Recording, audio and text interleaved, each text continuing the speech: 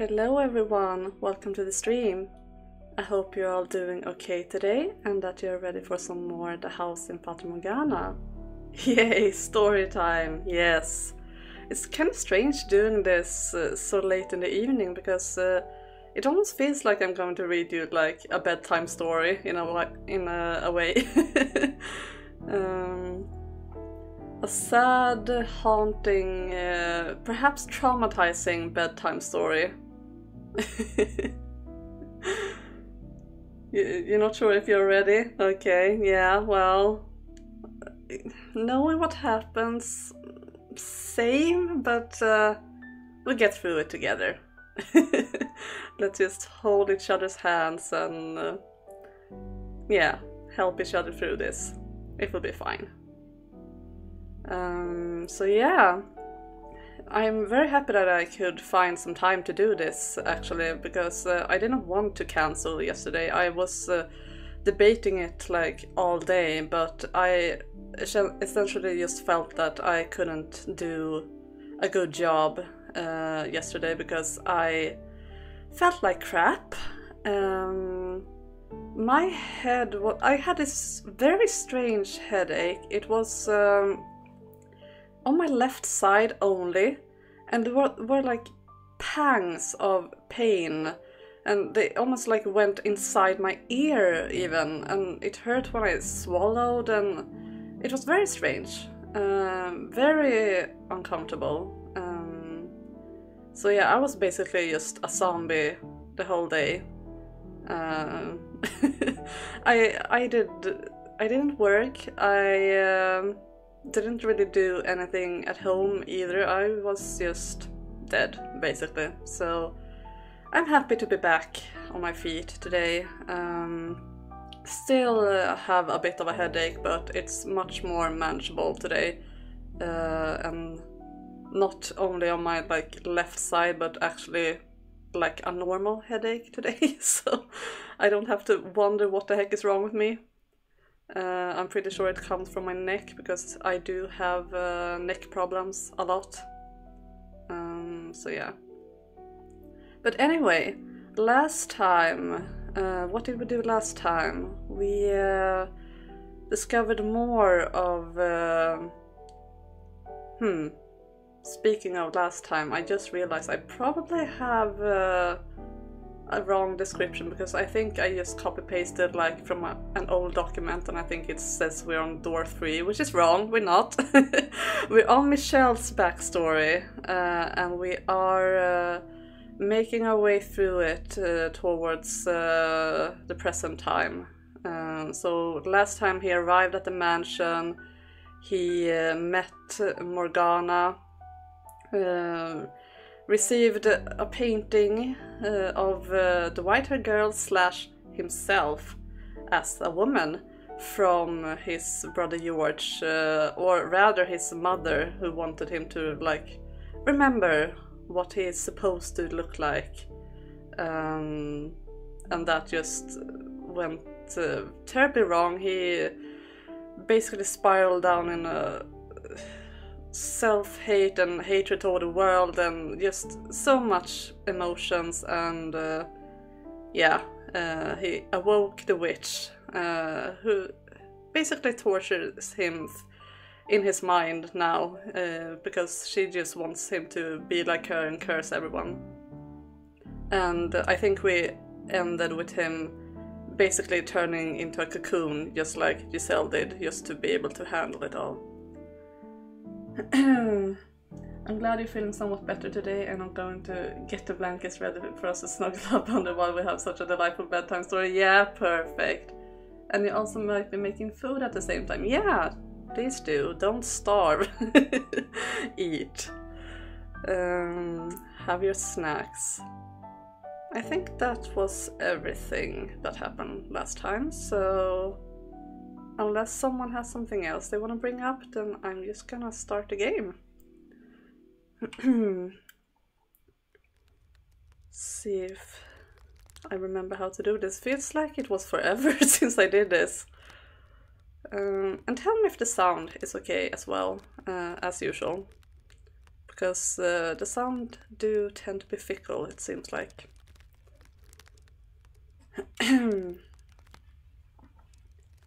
Essentially nothing of note happened over the next 2 years.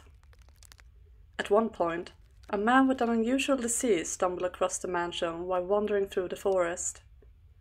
But there is little more to be said about that. Lolly volume is good, we'll say about game sound as we get more than 5. Yeah. Now it's kind of low in the game because it's just the crackling of fire, so tell me when the music starts. For nothing at all could have convinced me to care about someone else. I spent much of my time sitting before the fireplace. I had covered the stained glass window with drapes, loath to even think about that damned archangel. Staring at the dancing flames, I was able to forget the passage of time. Watching, unblinking, as the red and orange tongues flicked back and forth. They seemed to spread outward from the fireplace, consuming me. Whether by the raging infernos of hell, or the cleansing fires of purgatory, the thought of being swallowed up and burned to ashes by a massive conflagration was quite pleasant. But those visions never became reality. Tell me, Michel, what are you thinking right now? Do you still not want to curse them? Look at yourself, Michel. Look at how you're living. Do you really want this life? Have you ever thought about dying? Michel? Would you like to die? That's the right answer. God has said that taking one's own life is a sin after all. That's good, Michel. You made the right decision. And I shall be there with you until the very end, my dear friend. Honestly, part of me did desire death. I just didn't have enough energy to take my own life. My mind and spirit were too far decayed.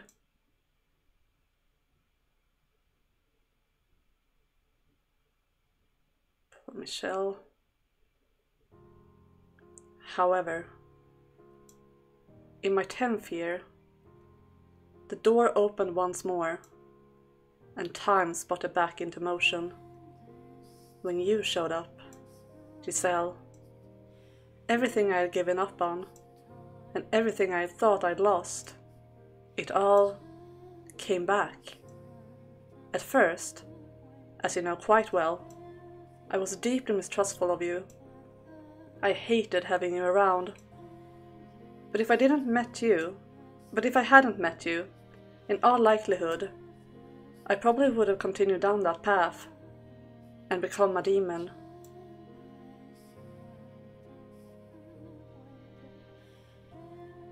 But you seem to me like a rather handsome man.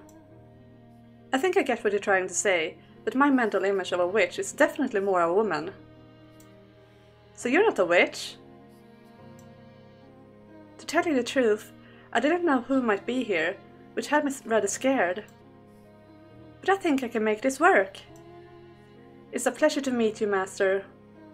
I have missed her so much. Oh my goodness, I almost started crying just by the sight of her. My God.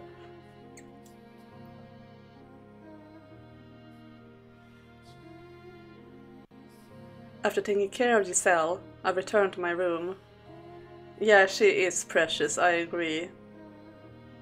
Yeah, she is very jolly. She is the opposite of Michel in so many ways, and she is exactly what he needs. I was, to be quite honest, dumbfounded. And it was, naturally, the witch who stoked the fire on my apprehension. Why would you let that woman stay here? She came from the Bollinger estate, and we both know how you feel about your family. Chase her out. Give her a little scare, and she'll be gone within the day. If you'd rather not, I could always frighten her in your place. A rattling window here, a couple broken glasses there. Small things like that to accentuate the eerie atmosphere. Are you going to say anything?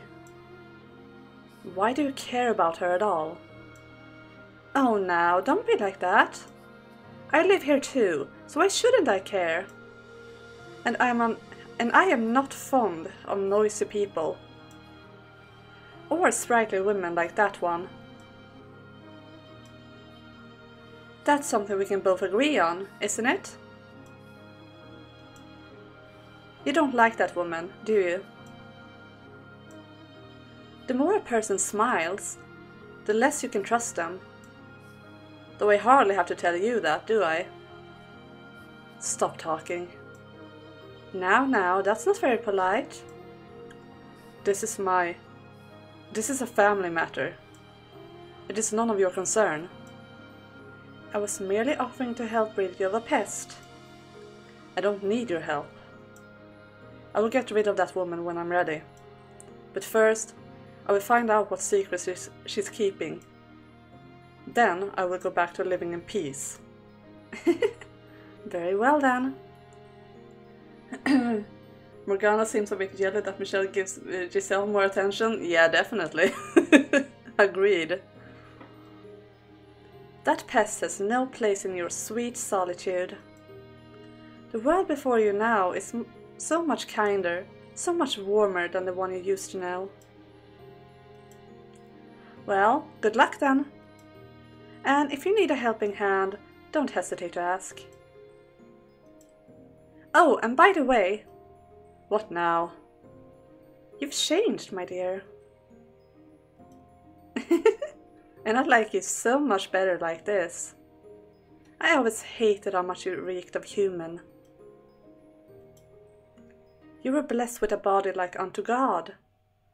You were personally created by His hands. I could only dream of having what you have. But you only wanted to deny it. Now though, you act the part much better. A saint, resurrected by the closest living thing to God. Perhaps this too could be considered a miracle.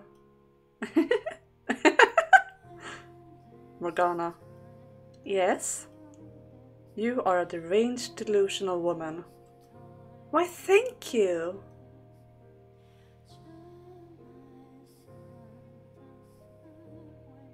Giselle was a woman who smiled a great deal. Her jade eyes seemed to glimmer every time she made a new face. And the more she smiled, the more vibrantly she spoke, the more suspicious I became. I couldn't trust someone who smiled that much, especially not a woman. And the way she kept trying to get friendly with me didn't help that impression at all. I had a hard time believing she honestly wanted to get to know me. I couldn't help but think she was trying to fish for information. Anyone who tried to get close to me had to have some ulterior motive, like Amy, who had only done so to satisfy her mother. Perhaps my mistrust could have been considered paranoia. But even 10 years later, flashes of that nightmare would still come back to me from time to time. It would take more than a few attempts at being nice for me to trust this stranger.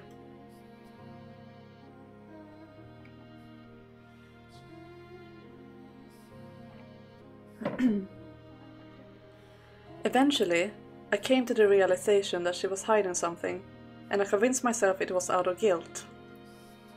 So I wrote Mother, in search of something I could use to tear her down, to get her out of here. I should have listened to Giselle, rather than Mother or the witch.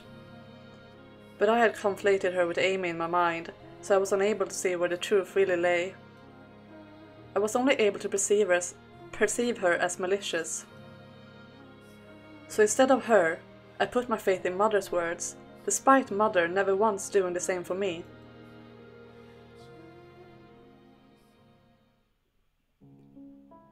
My beloved daughter Michel, I deeply regret having to put you in this situation. I never wanted to let that woman get anywhere near you. She's a witch. A terrible, sinful witch. A dreadful, tainted woman. She lay with my husband, with your father. She's a lowly merchant girl who wormed her way into our family, so she could exploit your father for money. She committed a grievous sin, the sin of adultery. I tried to have her executed, but your father wouldn't allow it, so instead he had her banished to atone for her sins, unaware that you already lived there. And I could not tell him either, but that is mine and your brother's secret. I pray you can find it in your heart to forgive your mother for her failings. Forgive me for delivering a witch to you. I would not be surprised if she tried snooping around. She's a ruthless fiend who will do anything for money. Should word of your curse happen to spread, it would surely draw unwanted attention from the church. We have no allies except each other. Michel, with this letter, I have included a knife. The blade has been blessed with holy water. We should allow it to eradicate the corrupt, evil soul of the witch. I ask of you, with all my heart, to send that awful creature back to hell.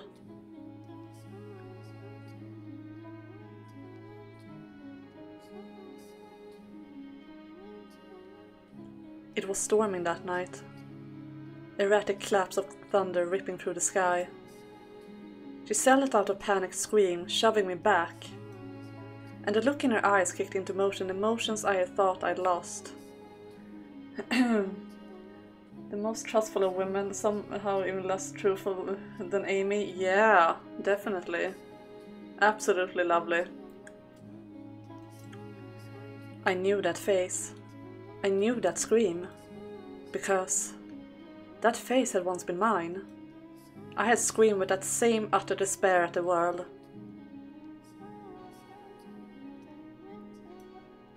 Back to the way things were. Yes, finally. It's quiet again. I'm honestly surprised she stayed as long as she did. In a way, her tenacity is rather impressive.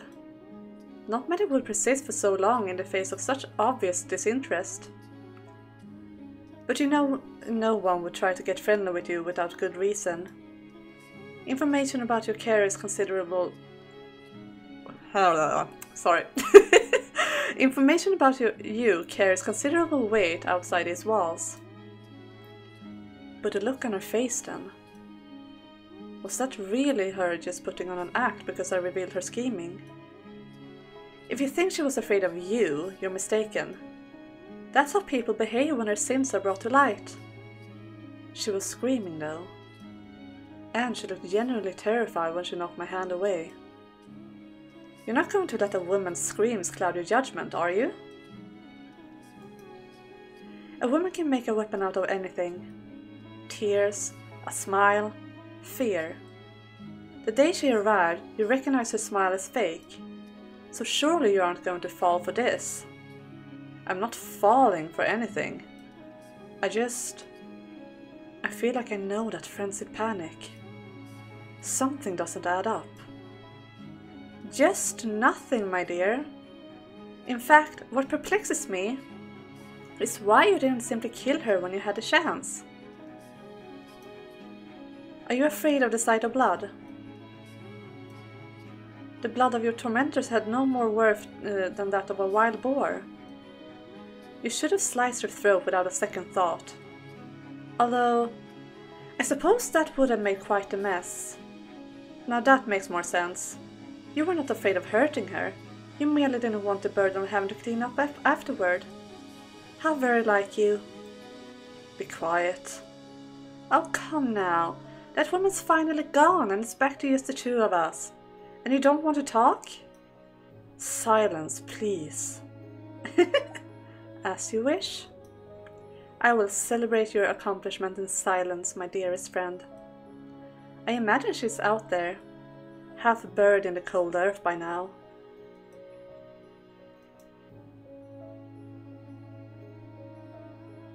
I get chills every time I consider where I would be if I had done as Mother said. If I had killed you. Or if, out there in the forest, you had succumbed to the unforgiving weather. Life had never given me much in the way of a good fortune.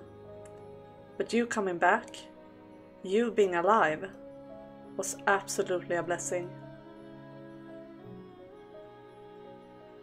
I'm done! I can't take it! I'm through with this whole world! You don't have any idea what I went through there! How hard it was just to keep myself together! Giselle, I do understand. I know very well how difficult, how painful it can be. For no one to believe you, for no one to accept you. I know far too well what it's like to want to scream that you're done with this whole damn world. I truly do.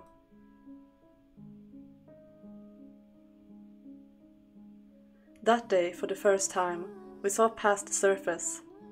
We got to know each other as people. It was nothing more than a single small step, but for us, it was like we had moved a mountain. I still remember how the light felt, as it shone through the windows we opened together. It didn't burn, and while this might sound melodramatic, I feel safe in saying it was probably the gentlest light I had ever felt in my life.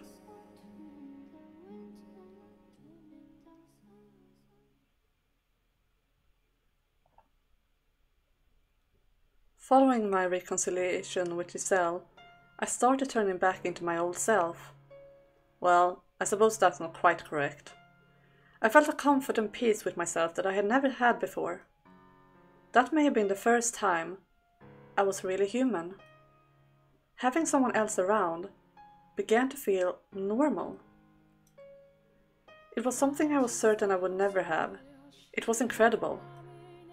Though, to someone else, our time together may have seemed frivolous and empty, our conversations meaningless shatter. I never thought the day would come when someone would laugh at something I said, when someone would smile at the sight of me. However trivial, seeing Giselle smile made me happy. Pretty sure I have a small cold. Aww, I'm sorry to hear that, Via.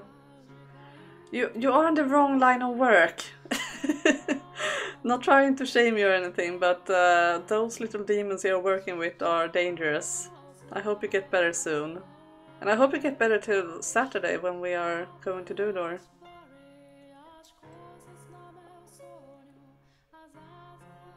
Oh, darn it! Where'd you get off to? Are you here? Are you in the vase? What's all the racket? Is something the matter? Ah, master. Yes, a cat. Huh? A cat?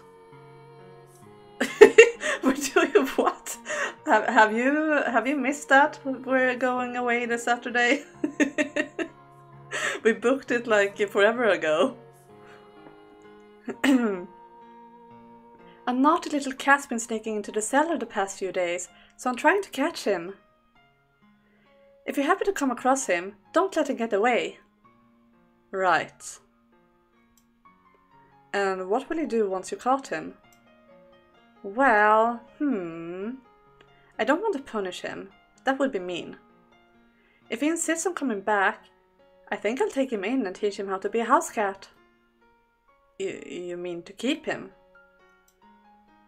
Are you not fond of cats, master? I don't mind them, no. Then there you have it. I hope it doesn't take too long to warm up to us.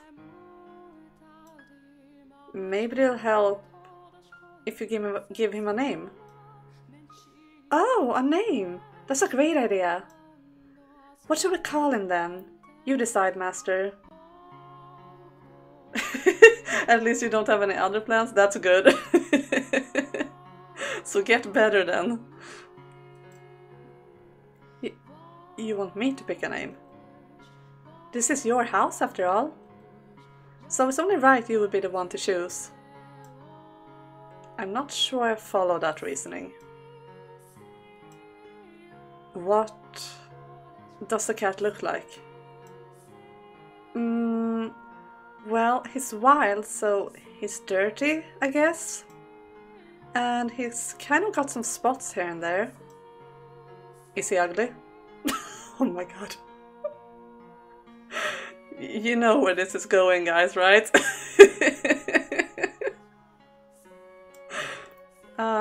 I'd say so, yeah.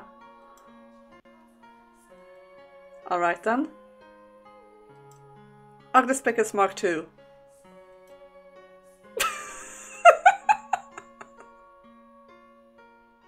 Never let Michel name cats.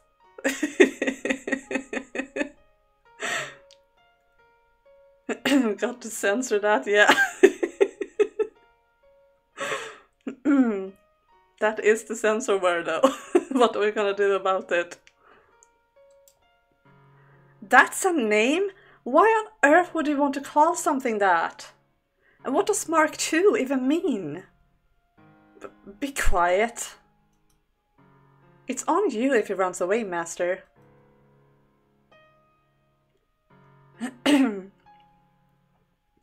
My town with Giselle made a normal person out of me. Made me able to tell stupid jokes, to get frustrated and surprised and exasperated. I started showing actual emotion. Our silly, meaningless banter became something precious. My heart of stone began to soften. The world she created for me was what I had yearned for my whole life. Having lost half of it imprisoned and spent the other half playing an identity that conflicted with how I felt in my heart, it was the first time I genuinely felt like I was allowed to be myself. Yeesh, you're not a kid, so don't be so picky. It's not good for you. You make a mockery of the culinary arts. I've heard quite enough, master. It sounds like I'm going to need to put your taste buds through some intense rehabilitation. How about this, master? Play a game against me. And of course, if you're open to it, it doesn't have to end there. We can continue to getting to know each other for years to come. Giselle, though I did my best to not show it, I think that I treasured our time together even more than you did. I latched onto it, desperately refusing to let go. I needed it, and I needed you.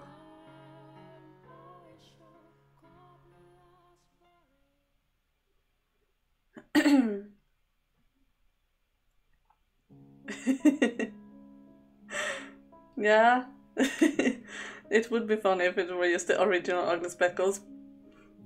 He just followed Michel to the mansion. Are you listening, Morgana? I can hear you just fine, my dear. Now, what brings you all the way up here? You know you can call for me anywhere in the house. My bonds to this tower haven't been broken. This is a conversation we can only have here. The place where we first met. It's time for us to part ways. My desires haven't changed since our first encounter. I wish to be a person. To be a man? Exactly. When I'm with Giselle, I am that. She makes me into the person I always wanted to be. And now you wish to be rid of me, so you can complete your descent into the realm of the unclean? I do. You came all the way up here just to tell me that. A needless formality. I'm sorry, Michel, but we are kindred spirits, as much as you may want to deny it. You could be second to only God, yet you spurn his gift. I am nothing like you. I am a human, nothing more. I shall not condemn you for your unyielding resolve, but rather pity you for being so utterly blind. Allow me to make a prediction before I depart, Michel, cursed namesake of an archangel. You may think that you are making some sort of progress, but the fact of the matter is, you've gone nowhere. Will that smile of Giselle's be able to withstand your secret? You know better than anyone that no one can accept what you are, not even her. You will never be with anyone. I understand that. No, Michel, you don't understand. But you will soon enough. What you have now is not true happiness. It's empty, not but a masquerade. And when the night is over, the mask will come off. So what if it isn't permanent? Isn't it? So what? So what if it isn't permanent? Isn't real? Does being ephemeral make it worthless? Why can I not want something that doesn't last forever?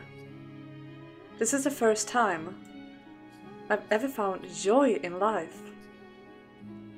Those moments of happiness only serve to worsen the loss. Sweeter the honey, the more you despair when the pot runs dry. Sooner or later you will return to me, begging for my help. And I have every intention of giving it to you. I will not hold this over you either. For when you come to me, it will be in the time of your utmost despair. And when your little paradise finally comes crumbling down, you will become what I am. So I will take my leave from your side, in anticipation of that day. Until we meet again, my dear.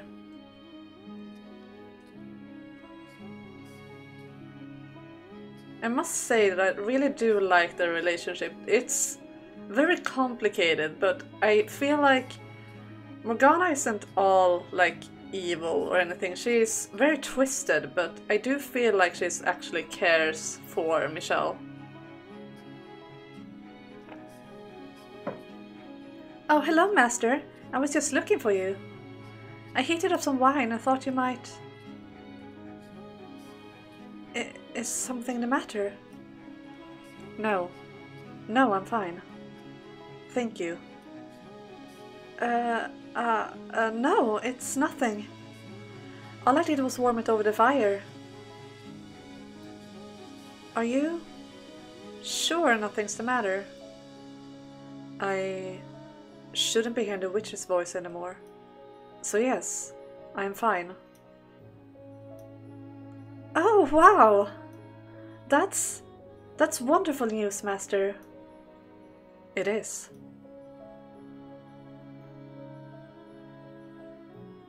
Giselle seemed quite relieved when I informed her that the witch would no longer be bothering me. I knew she didn't believe in the witch, but that wasn't what mattered. What did matter was that, despite likely questioning my sanity when I had first told her about it, she hadn't tried to pull away. She treated me the same as before. She never stopped smiling. And that meant so much more than whether or not she believed in the witch. With Morgana's voice no longer constantly in my ears, my life started to feel like some approximation of normal. In fact, I would say I was probably happier than most. Nevertheless, I intended to keep a certain degree of distance between us, for what the witch had said rang truer than I wanted to admit. You will never be with anyone. Having been born into this body, that was my reality, and there was nothing I could do to change it. I had come to accept that, or so I thought. I wasn't going to covet what I couldn't have, but I had gotten a taste of that sweet happiness. I had started to develop a great affection for that smile, and as much as I tried to tell myself I was just getting caught up in the moment, that the feeling would pass in time, I found myself unable to restrain the swelling of emotions within me.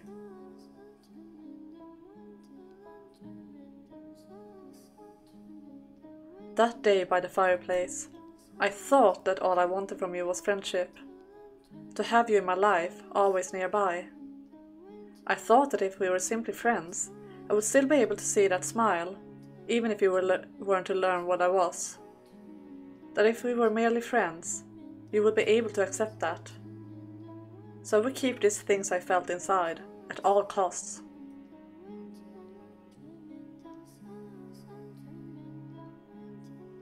However, with each passing day, with each gentle smile, my affection for you swelled. It reached a point where, as hard as I tried to keep it contained, All it would take was the slightest nudge for it to come spilling out. And it made me desire what was out of reach. I was convinced I had changed, because this happiness had become my everyday. I had no right to any such thing, but I came to wish that I could be the center of your life. I yearned for you, and I wanted you to yearn for me. And like the fool I am, I thought that with you, it might even be possible. Morgana twists an eventual bittersweetly kind with her cruel half-truths. Yeah, definitely, I agree with that.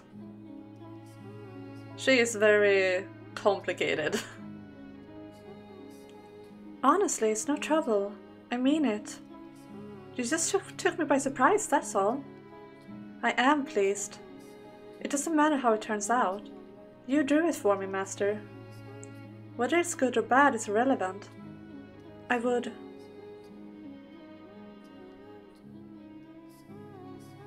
be happy with anything drawn for me by the man I love.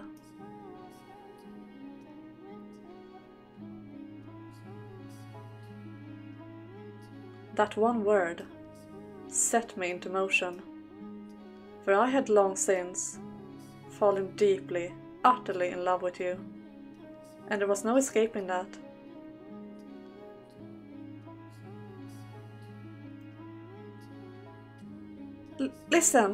Listen very carefully. I love you. I love you so much I feel like my heart is going to explode.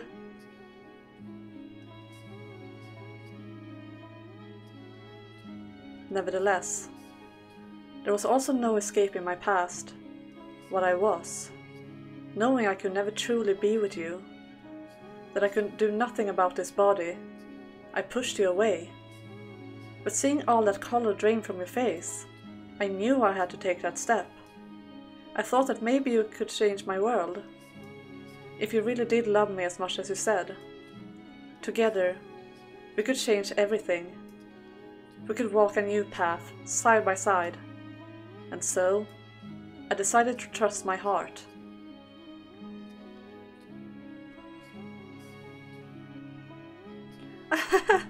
I'm in heaven. I'm so happy I could cry.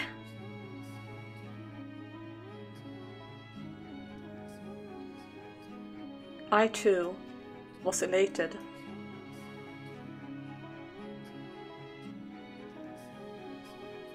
Michel, I'm sure you thought I was a kind-hearted man, that my love for you was pure and chaste. And I wanted to be that for you, but beneath the surface lurked indecent desires. Despite saying I didn't want to hurt you, that just having you by my side was enough, my desire bubbled up at the warmth of your skin. I wanted to let that heat take over, to let my hands run free. I could feel it burning inside me. I longed for intimacy. Not just emotionally, but physically. I wished I could lay you down on my bed and satisfy those desires. I wanted to make love to you. Unfortunately, that was not possible. I didn't have the ability. No matter how hard I try, my body lacks the capability to be one with you. I can pray, and I can long, and I can wish all I want, but my body would never be what I wanted to be.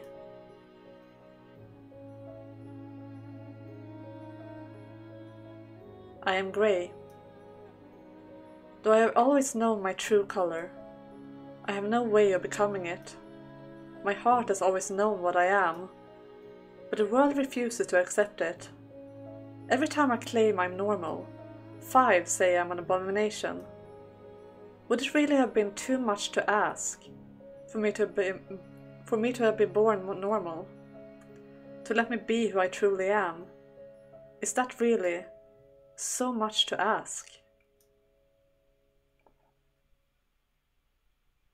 Things began to change when I learned my father Anthony had passed away. George would, I assumed, be busy preparing to take his place, and if what he had said was true, then I would be welcomed back to the estate. I would no longer be a demon child, but a member of the Bollinger family once more. Deep down, though, I couldn't completely believe it would actually happen. After 11 years in exile, I had no idea how they felt about me anymore. Would they even remember a promise they had made so long ago? Poor Michel. Yeah, he certainly lacks imagination. Yeah, I mean, I guess it's because it's a different time period, I guess, so and also he's not very knowledgeable because he didn't even, like, truly know the difference between man and female, or man and female, wow, man and woman. Because, yeah, he didn't really understand what it was that made him different before he stripped down that poor servant naked, so yeah. I agree, he does lack some imagination in that part. Probably not his fault, but yeah.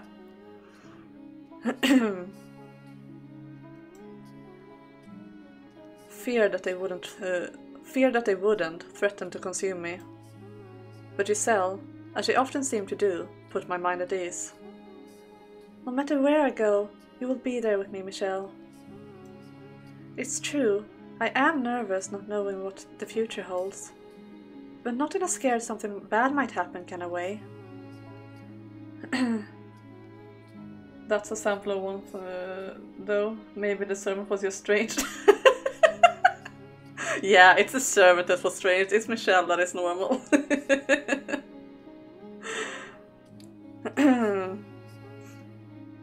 Yeah, it's not his fault, but an easy tease, yeah. Agreed. Michel is very easy to tease. It's more of a jittery, excited anxiousness. I'm confident the two of us can overcome anything, no matter what obstacles may come our way. Together, we can create an even more wonderful future. Could I believe her? Could I have faith in her wonderful future? That she would always be there with me? That we would return to this state and finally move on with our lives? That together, we could create a future? No, that wasn't a question. I wanted to have faith. I wanted to believe as much as she did. I wanted to believe that, even if I was grey, I could have a normal life together with her. She had rescued me from the depths of hell, and now I wanted to make her happy.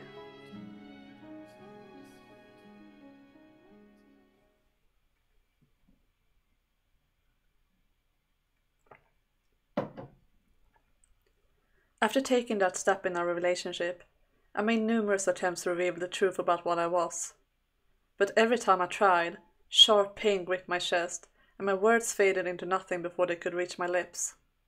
I knew that if our relationship were to continue, I would have to tell her eventually, but merely imagining her face twisted in disgust nearly crushed me. She was everything to me. And so, as we prepared for our departure, I decided it was time to make some changes. It was time for me to break out of my rut. And what happened next depended largely on whether mother and my brothers were willing to accept me as a man. The course my future took was in their hands, in their hearts. If they couldn't accept me, then I couldn't return home. I prayed, from the bottom of my heart, that things would turn out for the best, that my family would accept me for who I was, and that they would accept what I had with Giselle. I decided I would tell Giselle everything after I received her responses, and I hoped dearly that she would join me wherever I ended up. I couldn't provide Giselle the same kind of happiness a normal man could, but if she and my family accepted me, I would do anything I could to build a happy family with her in my own way. And so, I sat down to write. Dear Mother, there is something I wish to tell you, something that means a great deal to me. So I ask of you, please hear me out, and I ask of you, please accept it. Mother, I no longer bear any resentment for my present lot in life. Nevertheless, I would ask of you to concede one thing, that I was never cursed, that I was always your son, that I am Michel, not Michel. I have found someone whom I care for dearly, a woman, and I love her with all my heart. I would like to spend the rest of my life with her. I do not wish for much, simply to have a quiet life with her, to go through our days together, man and woman. That is the one thing I want. Mother, I know you are aware that my body is no longer female. I am a man. My heart is male, and I ask of you to please accept that. I have no grudge with you. In fact, I am incredibly grateful to you for bringing me into this world. With love, your dearest son. But rather than a reply, I received a visit from Knight's order to kill me. That's a response in its own right, I guess. Michel, tell me, why do you think this is your fault? What is your curse? Your curse. It isn't just the color of your hair and eyes, is it? There's more to it, isn't there? There's something else, isn't there? Can you hear me, Morgana? Morgana? Please say something. That's how you usually respond to texts. Yeah, Michel's mother is not evil, she's just an introvert. Morgana! Your predictions, they were right. I was a fool and you can laugh at me all you want. So please, say something.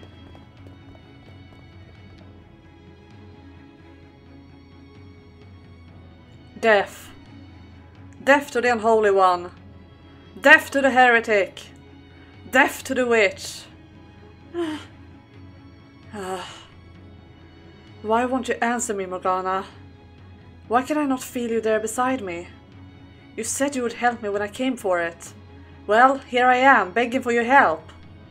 Please, come back to me just this once. I know you're there somewhere. Please, before they break down the door. Michel? I'm all right. It's okay, Michel. I'm not scared. You're here with me, after all. I'm fine. It's all fine. So please hold me until it's all over. Please stay with me. Michel, my dear, why would you ever believe that fairy tale nonsense? Why would you ever think a wonderful future awaited you? So when should I expect my nightly visit for pestering your dears?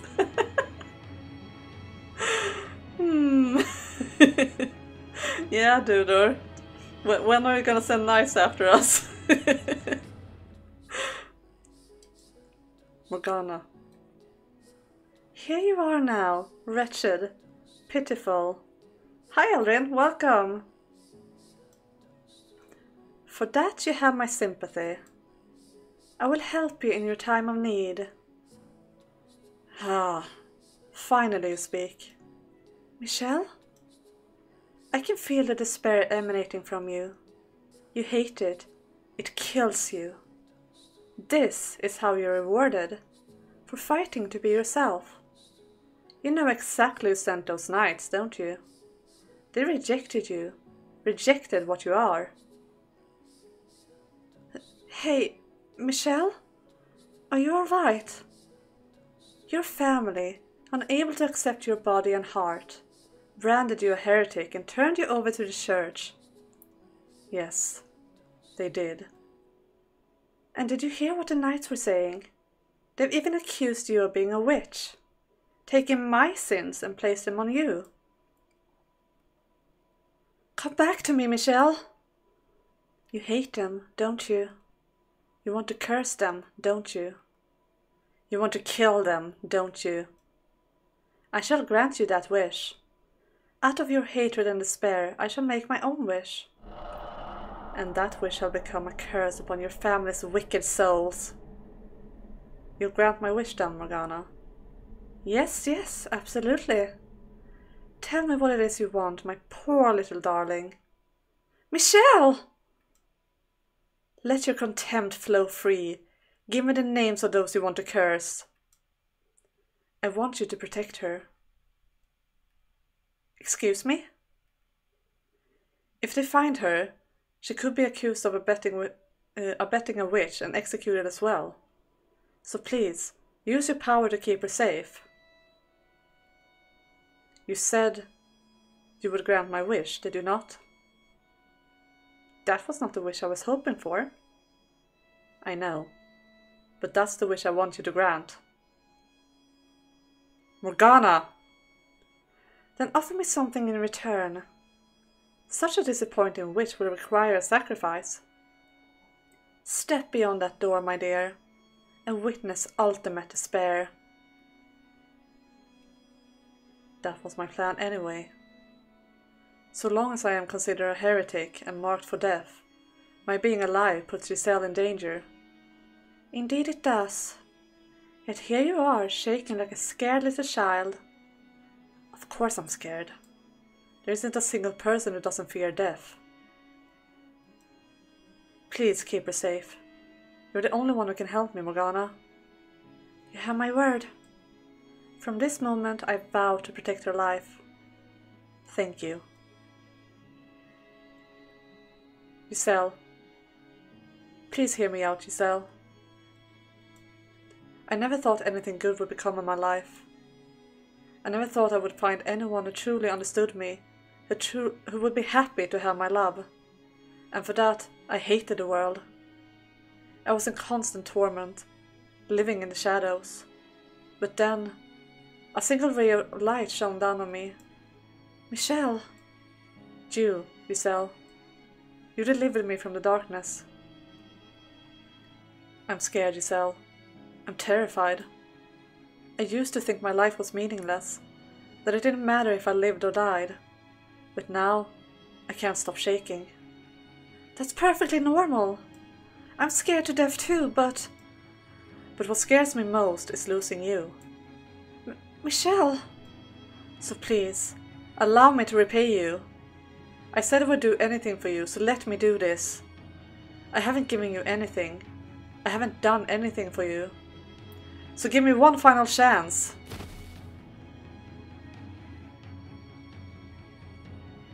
Michel!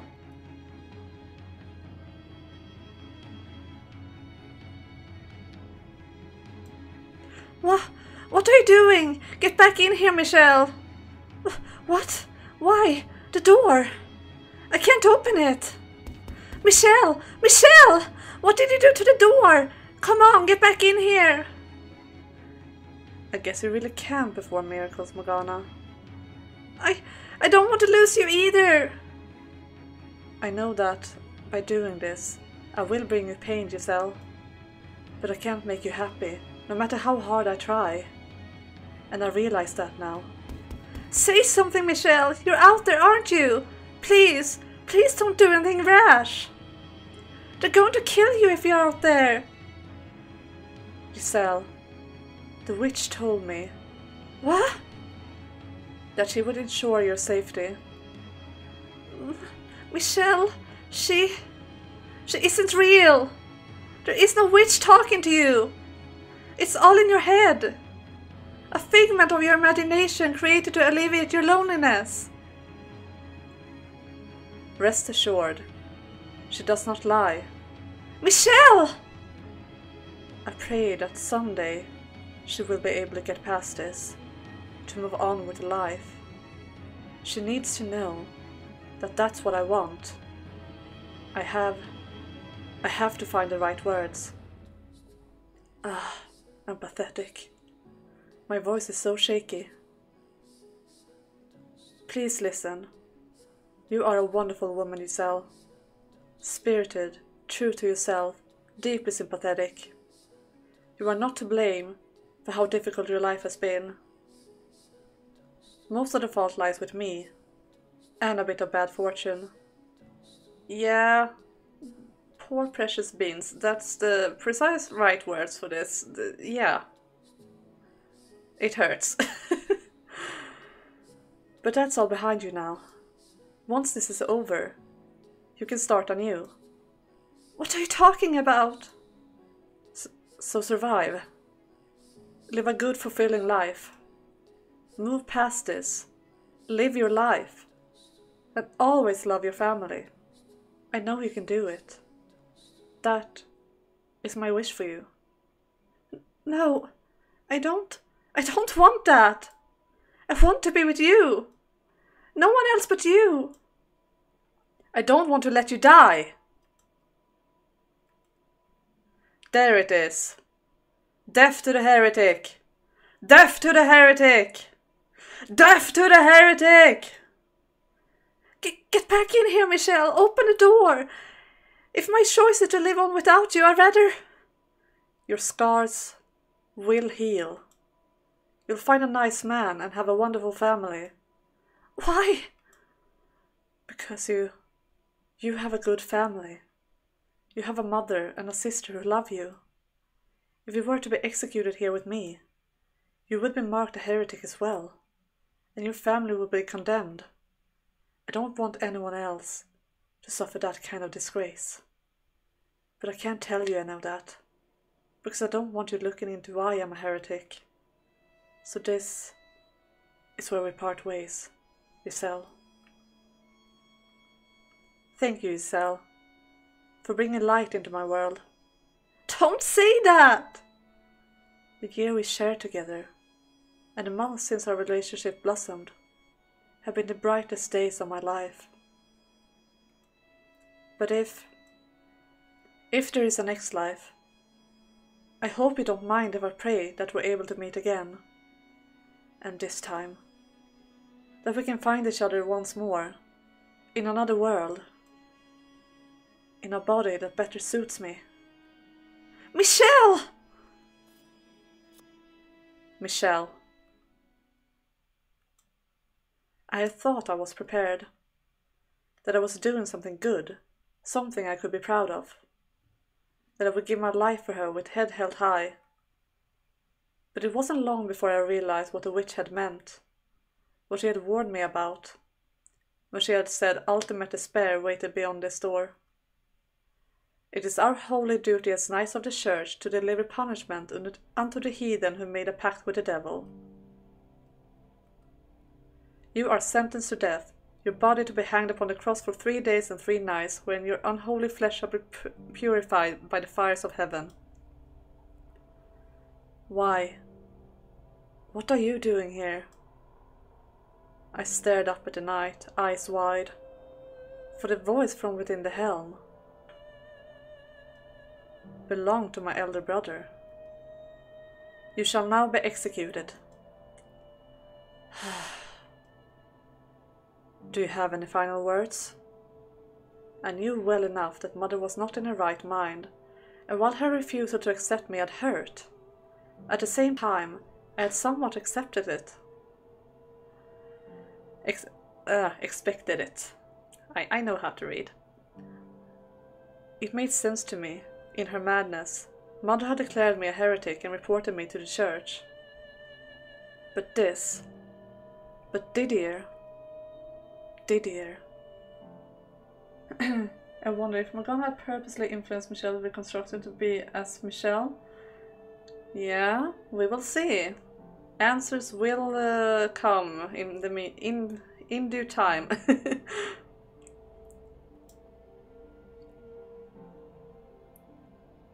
Men wield swords and fight against dangerous enemies, and they do so to protect the weak, women and children. I am here to protect you and your mother. What are you doing here? Why are you pointing your sword at me?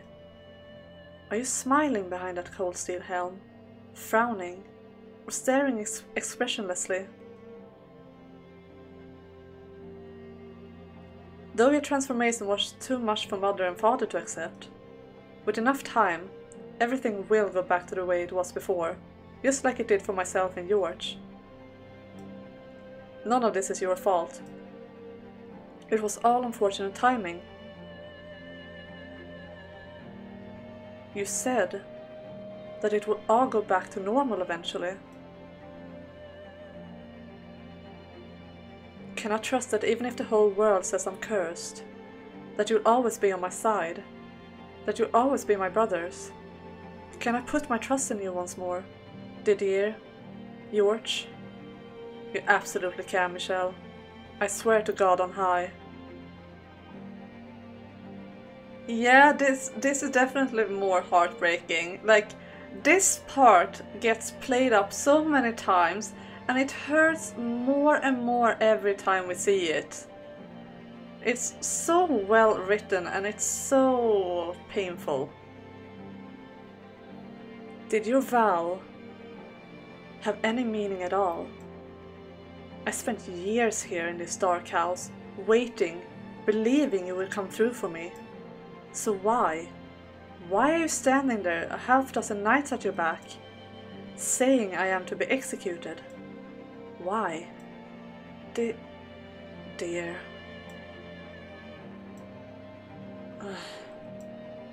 Do not cry. Don't you dare cry, Michel. You're standing here in front of this door as a man protecting the woman he loves, so you mustn't cry. Who is it you're sentencing to death?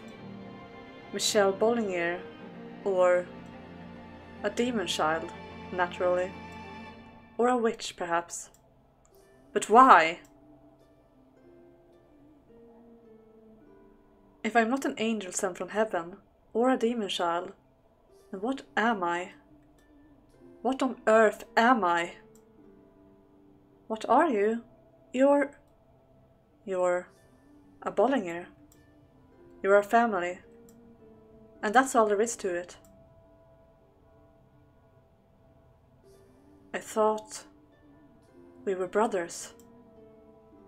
Our familiar bonds have long since been severed, cursed witch. Ah. Now I see, Giselle. This world never had a place for me. I was never welcome here. Kill him!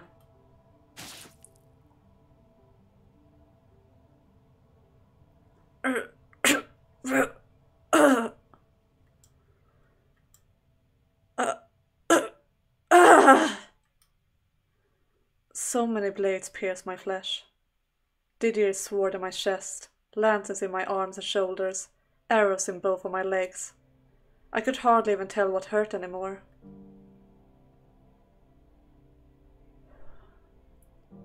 But the pain from within was much clearer. My heart cracked audibly before shattering completely. Don't cry. Do not cry. Tears will only make me more pitiful. So don't you cry, Michel. Don't cry. I'm crying here.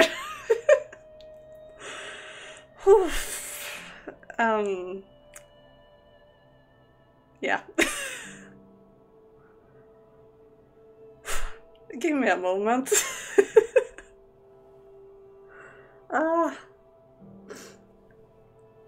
This hurts. This hurts. Just the image. It's so close to my face and it hurts.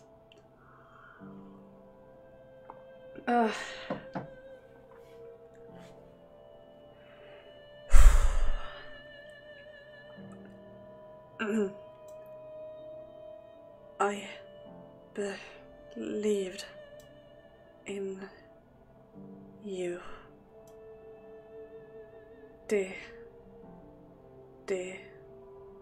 Here. Thank you, Quill, thank you. I'm okay, I think, but yeah, it hurts.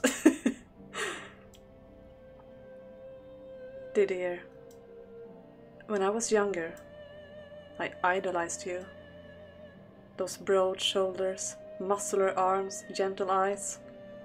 Everything you said. Your simple but pure desire to become a knight. I thought, if I could be like you, then I could be proud of who I was. Though that may have faded somewhat after being locked away for so long, my adoration for you never went away. I thought you, of everyone, would accept me for who I am. And I thought you would celebrate my relationship with Michel, that you would put those big hands on my shoulders, a smile on your face, and say, I'm happy for you. That you would welcome her into the family. That we could go on outings together on cloudy days. And maybe she can make something for us. She's a pretty good cook after all. George would rifle through the basket before lunch, and Didier would scold him. I would be there watching, a proud smile on my face. As unlikely, as out of reach as I knew it was. I still dreamed of a life like that. I had the faintest hope that when we saw each other again, that dream might come true, Didier. I put my faith in you.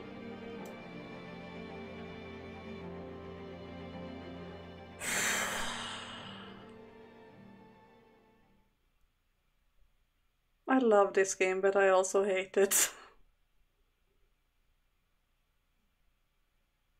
Oh.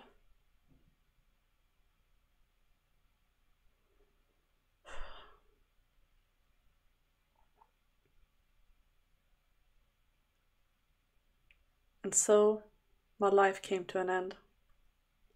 But that wasn't the end of the story. I don't know if what comes next could be called my story, but memories of these events linger in my soul. After being pierced by Didier's blade, I found myself looking down upon my own corpse. How could I have ever imagined that I would be made to witness my own misery even in death? I watched as my eldest brother dragged me to the place of my crucifixion, and my soul, evidently still bound to my flesh, was dragged along with it, against my will, down to the nearby village.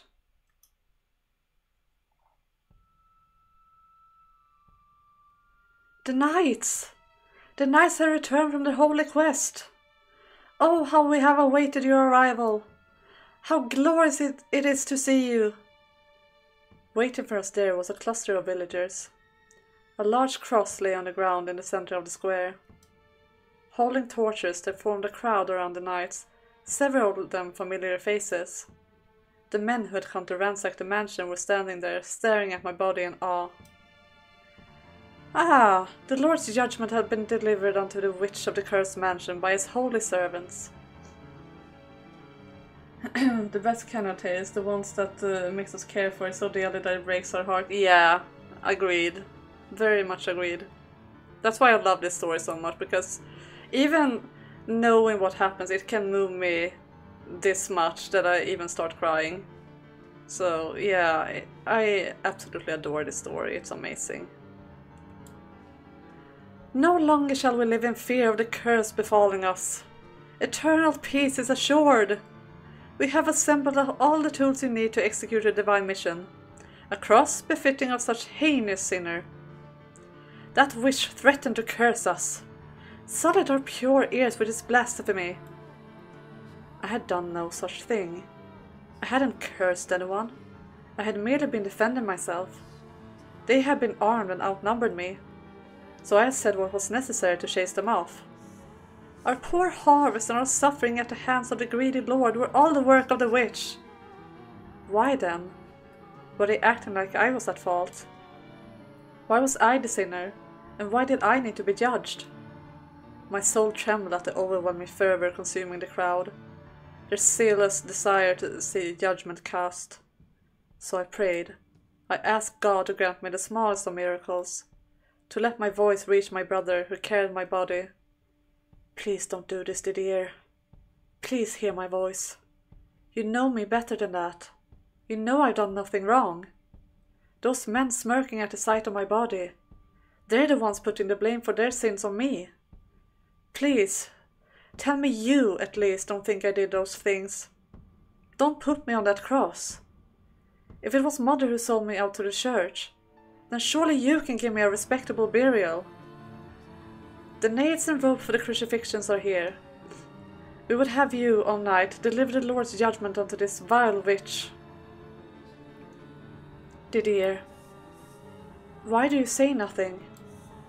Why do you accept the tools this man presents you? Tools meant to punish me. Tell me, Didier. Crucifixion! Crucify it! Crucify the witch! My brother lowered my corpse to the ground and began removing my clothing. And in that very moment, I realized the purpose of hanging someone from a cross. Overwhelmed by hopelessness, tears streamed down my face. Please, anything but that. I'm begging you. Don't expose me to these people. Don't expose my body, Didier. I'm begging you. Don't do it. But of course, my voice had no way of reaching him, and he proceeded to remove my clothing, piece by piece, until I was left fully nude. For a brief moment, an unpleasant silence spread through the crowd. The erratic crackling of their torches was the only sound that could be heard in the square. And then, with a mocking laugh, one man spoke. Ah, so there it is, the devilish creature.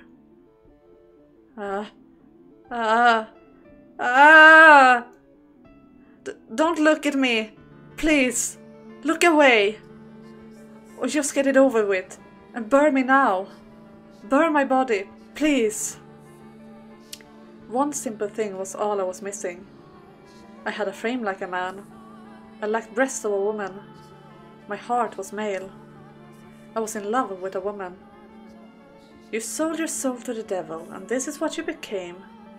This frightful, reprehensible creature. To dare defile the sacred body God blessed you with. Was that what people really thought of me? Was there no way to make them understand? Could I not possibly imagine how miserable it was to live in a body that didn't fit the shape of your soul? Was there no way to get through to them, even the slightest bit, that all I wanted was to be what I felt I was? Was that really so heinous a crime? Please, Didier, stop this! Don't humiliate me any further. Please, just let me depart this world in peace. Carry my body away from this place. That's all I ask. And if you can't do that, then at least burn me instead. Didier. Didier. He then placed my body upon the cross, bound my arms together at the wrist with rope, and then drove a nail through my palms. I couldn't look away. I tried to close my eyes, but I couldn't. My vision remained perfectly clear despite the constant stream of tears. When he was finished attaching my body to the cross, he and several other knights lifted it off the ground, planting it in the center of the village square. The villagers showered the knights with their praise and gratitude. Not for lack of trying. I was unable to get away from the cross. My soul was trapped there along with my body. Didier didn't say a word the entire time. After a full day hanging there, grotesque blackish splotches began appearing on my lower body. Everyone who saw it grimaced in disgust. The knights, Didier included, had long since taken their leave, leaving my soul behind, curled up at the base of the cross. A constant stream of tears ran down my face. Despite all my prayers, I remained bound to that place, left to rot on the cross with my body. Passerby threw rocks or spat on me. Children laughed. A mother warned her daughter to always obey God's teachings. By 48 hours, black feathered birds and maggots had appeared to devour my rotting flesh. I couldn't imagine any less pleasant a sight than my own body decaying in the sunlight, exposed for all to see. A group of children assembled in the square not far from the cross, and soon after, a competition began to see who could take down the evil witch. They gathered all the rocks they could find and started throwing them at my corpse as hard as they could. The stones ripped through my decomposing flesh, exposing bits of bone. Eventually, they settled on a winner, the one who had torn off the most flesh, and went on their way. And when they were gone, the birds flocked in to take their place. The third day and night came and went, and at sunrise on the fourth day I received a visitor. "Watch your step, madam. The crucifix is this way." After everything I had been through, I thought nothing more could possibly affect me. I had sunk as far down into the abyss as I would go. However, Mother. I knew it was her instantly. She was older and bonier than I remembered. She had bags under her eyes so dark they looked like bruises. Her once lustrous blonde hair had faded almost white. But I would always recognize my own mother. "What are you doing here, Mother?" "Father." In the 13 years since I had last heard Mother's voice, it had grown raspy and weak. But there was still a distinct traces in it of the woman who had raised me, who had stayed at my bedside when I was sick. Though I lacked a physical body, I still felt a deep, piercing chill at the sound of her voice. "Father, this is not my daughter. I did not birth this accursed thing. No, no, no, no, no, I am her victim. For years I suffered at the hands of this witch. She stole my daughter away from me, tormenting me, endlessly tormenting me, trying to ruin me. A demon. You're a demon. Mother. I despise you, you foul, hellish monster. I loved you. You took everything from me. I could never bring myself to hate my birth mother.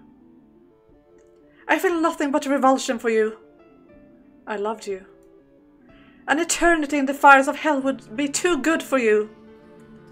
I often disagreed with the things you said and did, but I still remember the feeling of your hand in mine as I lay sick in bed. I have absolutely no relation to this demon. I kept writing you letters, kept pretending to be a girl for you, because I didn't want to hurt you. This is not my daughter. I couldn't stand doing it. Whenever I sat down to write one, I came out a horrible wreck, even worse off than before. But even so, send this monster straight to hell! I didn't want to break you, Mother. I didn't want to push you any further off the edge. Quickly, set me free of this accursed thing! But I suppose I still did end up breaking you. Please be at ease, madam. The Lord has heard your prayers. He wants you to cast the demon into the cleansing fires. He wants you to show him that, as you say, you have no relation to this unholy thrall. Gladly, gladly! I'll gladly send this vile creature to the deepest pits of hell with my own 2 hands! Her eyes swirling with every hateful emotion imaginable, Mother took the torch from the priest and tossed it into the pile of straw spread around the base of the cross. The flame crackled as it spread upward, consuming my body and filling the square with a putrid stench of burning flesh. Through the cloud of smoke, I could see a faint smile on Mother's lips. Mother, I'm so sorry. You had to give birth to me. When the inferno had devoured everything and the cross itself came crumbling down, my soul was finally released from that place. Or rather, I suppose it more shattered. Yeah, poor Michel, so broken down. Should really disown her too, yeah. But I mean, it's hard because I can understand where he's coming from. Like, in a way, we will always love our parents no matter what they do. It's very hard, I think, for a child to actively start hating a parent, I feel like. Perhaps that's not always healthy, but I think that's how it is. The things I saw, the things I was made to watch, were harrowing. Morgana had been right. The anguish that came after knowing happiness was much greater than anything I had felt before. It eroded my spirit, drained me of the willpower to bear the sight of the world after death. But rather than give in to hatred like Morgana had, I despaired of myself. I didn't curse or bear a grudge against anyone. I prayed for my own extinguishment. My soul began to crumble, neither ascending to heaven nor falling to hell, but fading into darkness everlasting. My fingers were the first to go, then my eyes, and then my mouth. All sound vanished into nothingness. My beating heart, and all the emotions that had once taken root within it, scattered like leaves upon the wind. My soul completely, wholly decomposed. I couldn't stand to allow my soul to return to the living world, no matter what it might take residence in. Some length of time later, I began to hear a sound, muffled and indistinct. No longer human in form, I had no ears to speak of, but the sound gradually increased in volume. It was a voice. "Where are you, Michel? What are you doing? I'm still praying. I'm still wishing for you to appear before me. Forever and ever and ever. And ever and ever and ever. I've been praying for so long. I don't even know how long it's been. Before you left, you said you were going to pray too. You said you hoped we could meet again in another life. I'm not misremembering, am I? Michel, come back to me soon." As if drawn in by the sound of that voice, bit by bit, I began regaining some of what I had lost. But it took an incredibly long time. My body and soul had been ground to dust. I had rejected myself, scattered it into the void. It would take several lifetimes to find and reassemble all those pieces. Michel, all I can remember about you is your name, your glassy white skin, your fiery red eyes, and your snow-colored hair. Nothing else. I thought my mind, my body, my spirit, and my heart had all been eradicated, but every time I heard that voice, I thought, I must return. Well, thought is perhaps inaccurate. It was not so much a conscious idea as an instinctive force.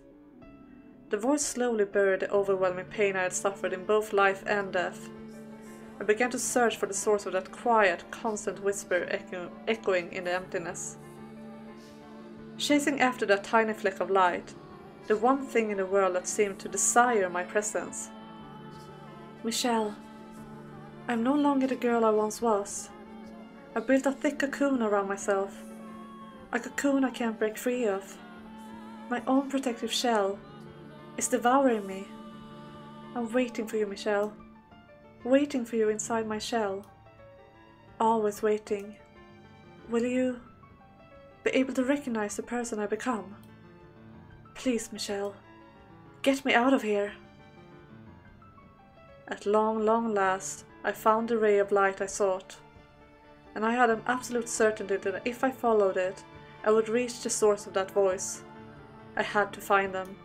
I had to set them free. I desperately had to give back to them what they had given to me. And that sense of purpose is what set me back into motion. But the void was so expansive, so endlessly deep, that reaching this end of the trail of light was no easy task.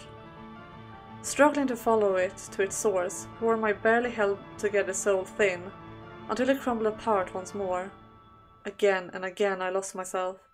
I can't account for much of my time chasing after that light. The gaps in my memory are large and frequent. Nevertheless, after countless cycles of breaking down and reassembling myself, after hundreds of years of wandering, I finally found my way back to that mansion.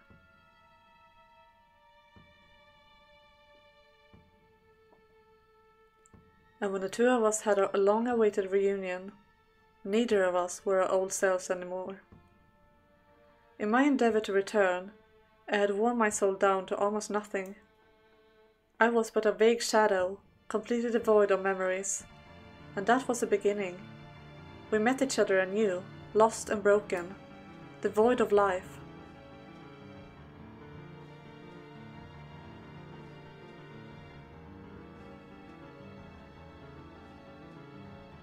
Okay, so we are back in present time, and I think I need to stand up for a bit. I need to blow my nose because I don't know what my nose is doing.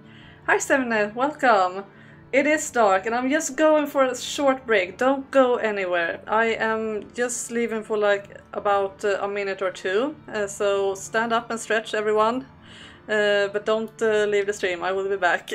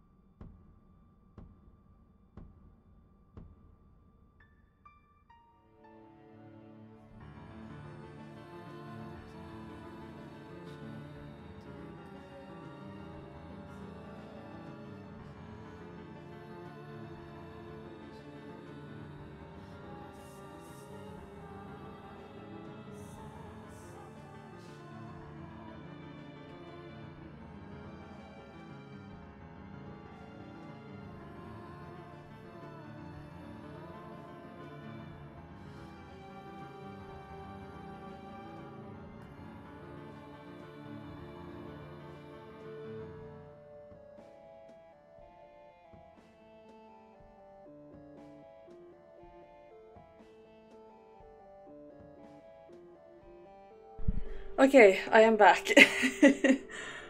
Oh yeah, we're gonna go to the store soon, sorry. Oh wait, what am I doing? No. Game, stop. Okay, we're fine. It closes in 1 hour, so you have some time. Okay, that's good. Then you can join us in this wonderful bedtime story for a little while at least.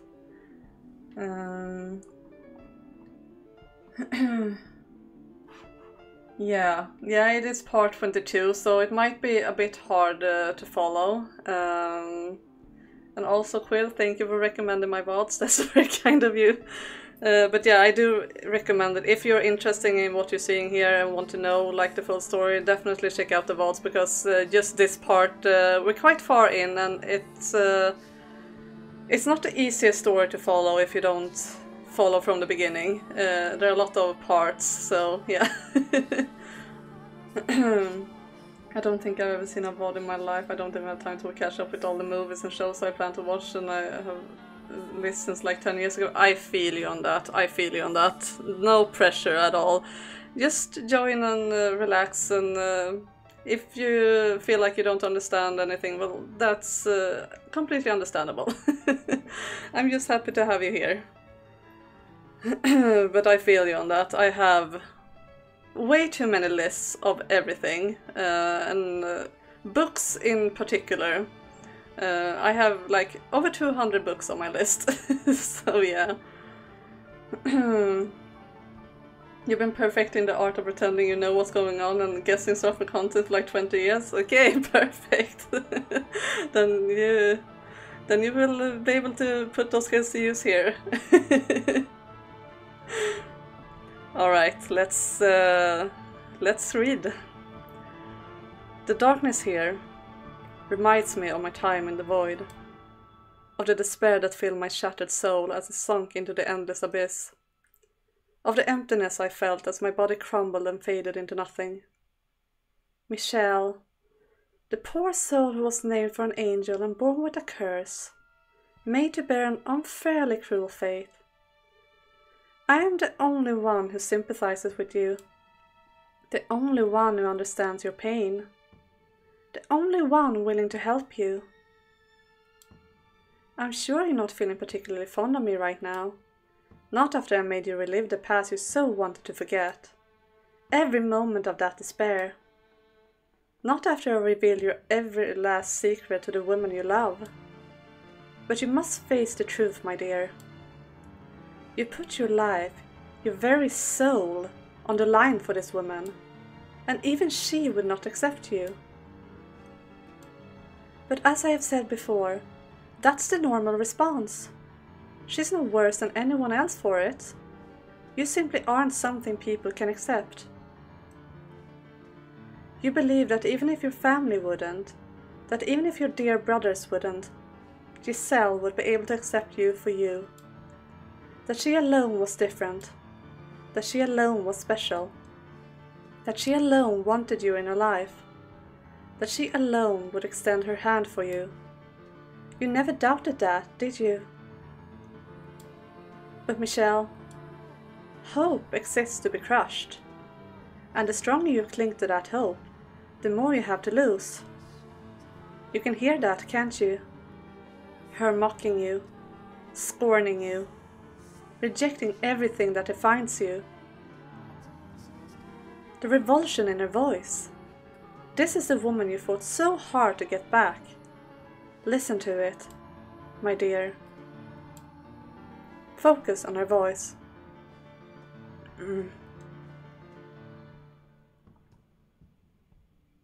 Disgusting.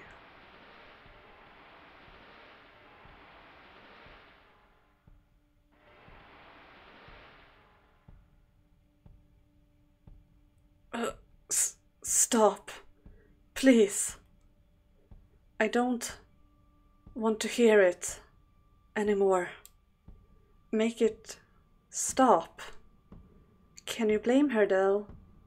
For hundreds of years she waited, trusting you, and you came back to her a woman more than once. If you think about it, you betrayed her first.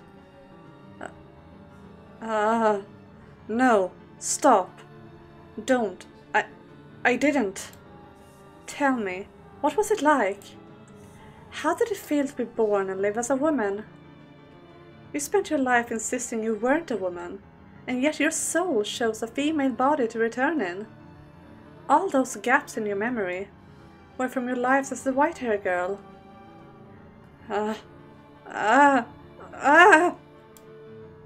First it was the kind, mild-mannered, flaxen-haired boy.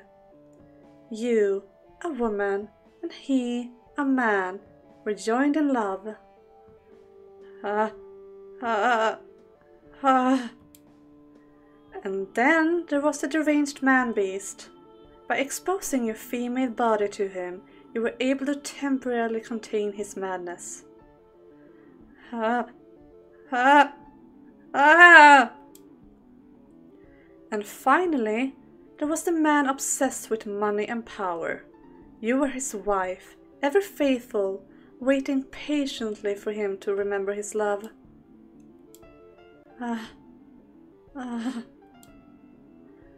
You put your faith in the wrong person's love.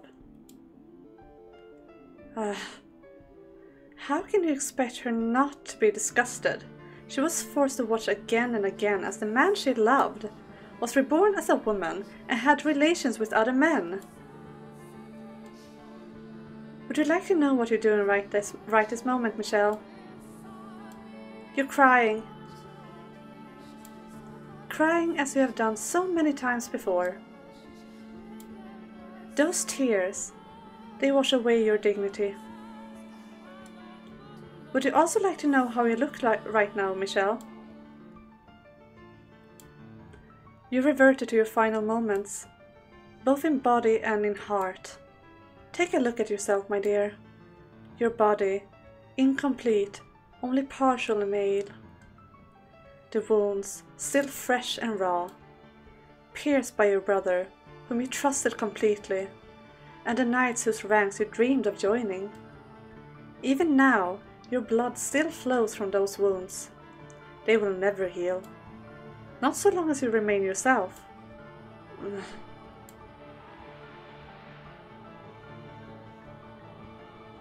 Oh, Michel.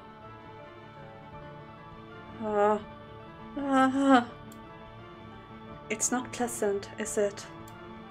It hurts quite a bit, doesn't it? I did not inflict those wounds on you, though. They are your own, and no one can erase them. You've lost everything, Michel. Tell me, what do you have left? You were robbed of your pride, your dignity, your life, your identity, your very existence, and the love you thought you still had. Well, she's gone and left you behind too. And still you refuse to curse anyone. Why do you not take what you deserve from those who stole everything from you? You have every right to vengeance, and I'm offering you the means to have it. Curse them, my dear. I cannot curse anyone. You disappoint me, Michel. But if that's what you want, if you won't join me in my hatred, then so be it. I will accept we are not as similar as I once thought. And as much as it pains me to do so, I will release you.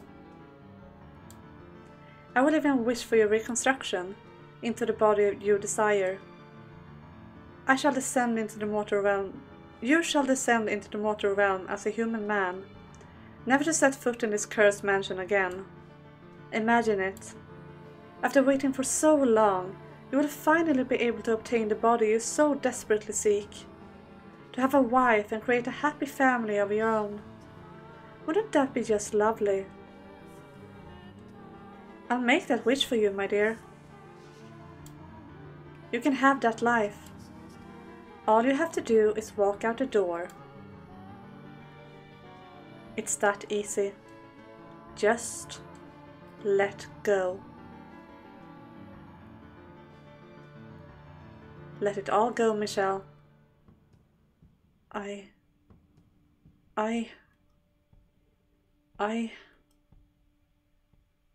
No. No. Don't listen to her! Don't trust anything she says. Don't trust anything she shows you. Michel! You told me you believed in my love. That if it could survive for hundreds of years, it must be real. So don't start doubting it now. The music.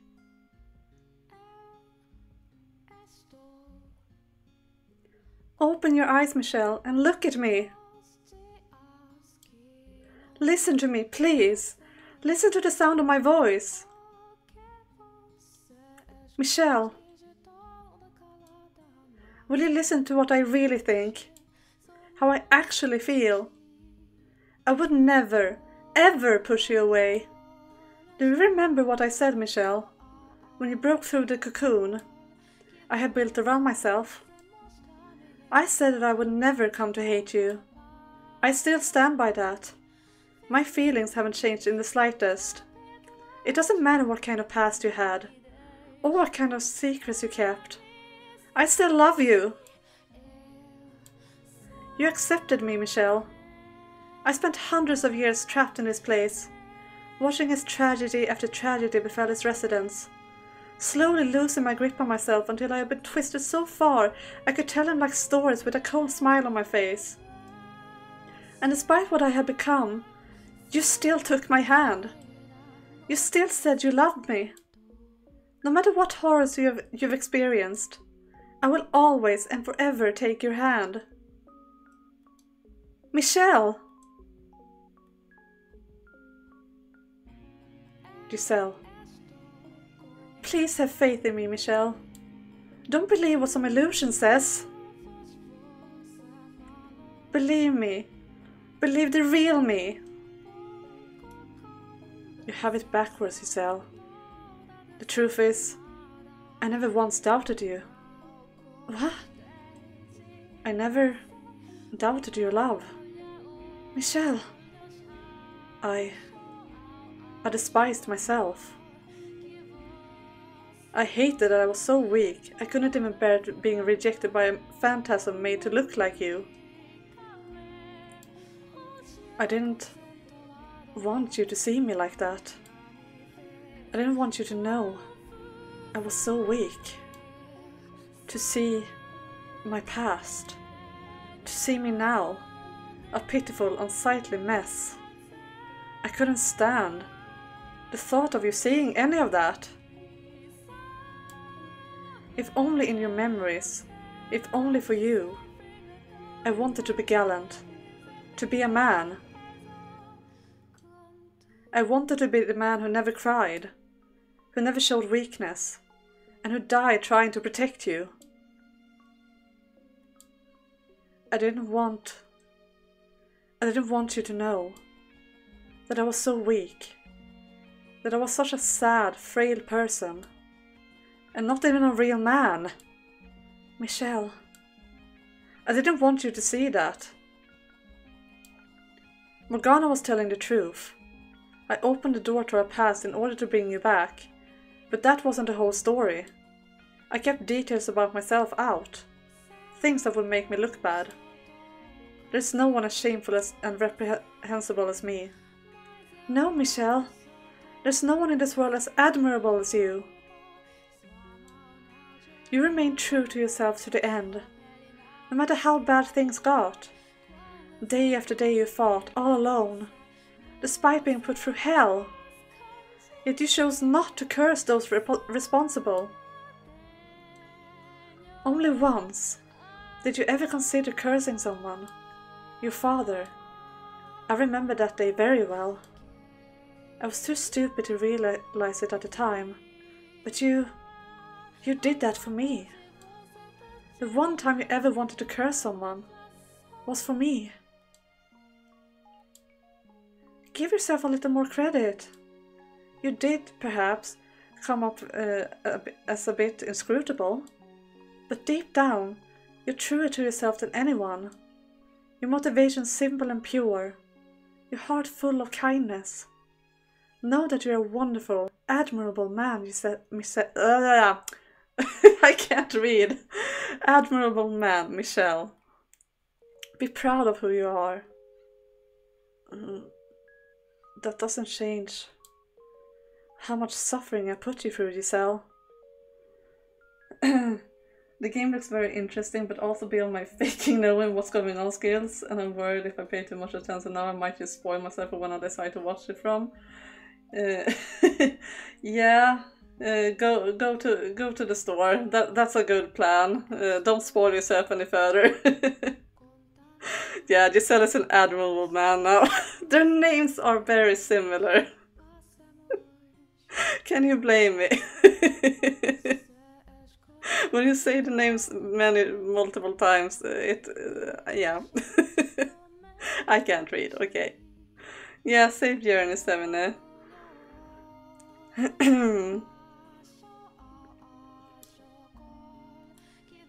I was the white-haired girl. The girl in the portrait was me. It was all me. I came back, more than once, showing up a woman, then disappearing again, hurting you, completely unaware, pushing you away, leaving nothing but tragedy in my wake. I'll never forgive myself for what I did to you. Have faith in yourself, Michel. Follow your heart. I know it was a secret you didn't want revealed, but for me, I couldn't be happier to know the truth, because it shows just how incredibly much you love me. And not only in life, the hundreds of years I spent trapped in this mansion, you spent You spent searching for me. In that vast, empty, hopeless void, you heard my voice. Your love guided you to me. When you had lost everything, your love for me still lived on. Even as it tore you apart, you kept fighting to make it back to me. A few blanks in your memory don't account for how someone so fiercely determined could suddenly become a completely different person. But, Giselle, how am I supposed to believe that? How am I supposed to believe that wasn't me, when everything about us is exactly the same? You are not the white-haired girl, Michel. Have faith in your own heart and the things you stand for. Have faith in your true self, in the person you are, the shape of your soul. You were never the white-haired girl, and you never will be. Remember when you first arrived at the mansion, Michel? I took your hand, and together we watched dozens of different lives play out. Were your memories anywhere among them? It wasn't behind those doors that you found yourself, but in the remnants of the months we shared here. Was the white-haired girl anywhere in your memories? You are Michel, no one else. But that doesn't change what my body. I know you, Michel. I know who you are deep down. I love you from the bottom of my heart, and I want you to understand that, to know how I feel. Though we only shared our love for a month in life, it was enough for me to wait hundreds of years for your return. And you fought with everything you had to make it back to me, to get me out of here. You are the greatest man I have ever known.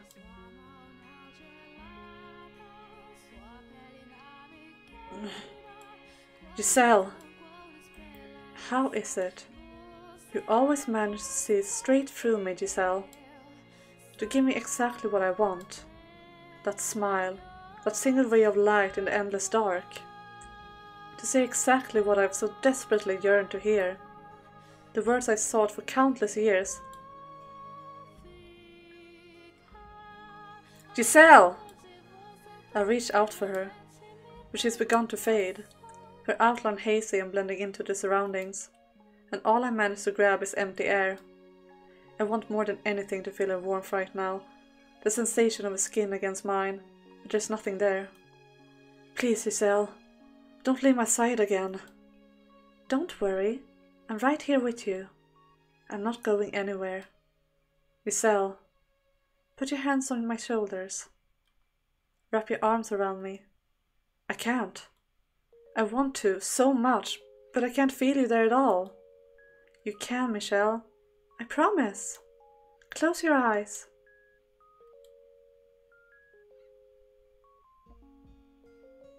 Now reach forward slowly. You can feel me there, can't you? That's my finger, and that's my hair. Those are my eyes, and here are my lips. Here's my heart, where I keep all the feelings you gave back to me, and my love for you. In body and in spirit, I am all yours. Can you sense me here beside you? I think I can. Now, hold on and don't let go. You know, it's kind of funny. We're like two awkward kids around each other, bound together by a love so amazingly powerful, yet we only ever held hands a few times, and embracing is like some incredible achievement for us. And we're supposed to be full-grown adults. Kiss me, Michel. We never got the chance while we were alive. Giselle, or are you going to tell me to wait again? Not this time. I feel my way around the emptiness where she is. Her skin, white but not pallid. Her slightly flushed cheeks, dimpled by her smile. Her lips, which at times call me master, and at times call me Michel. Her entire being.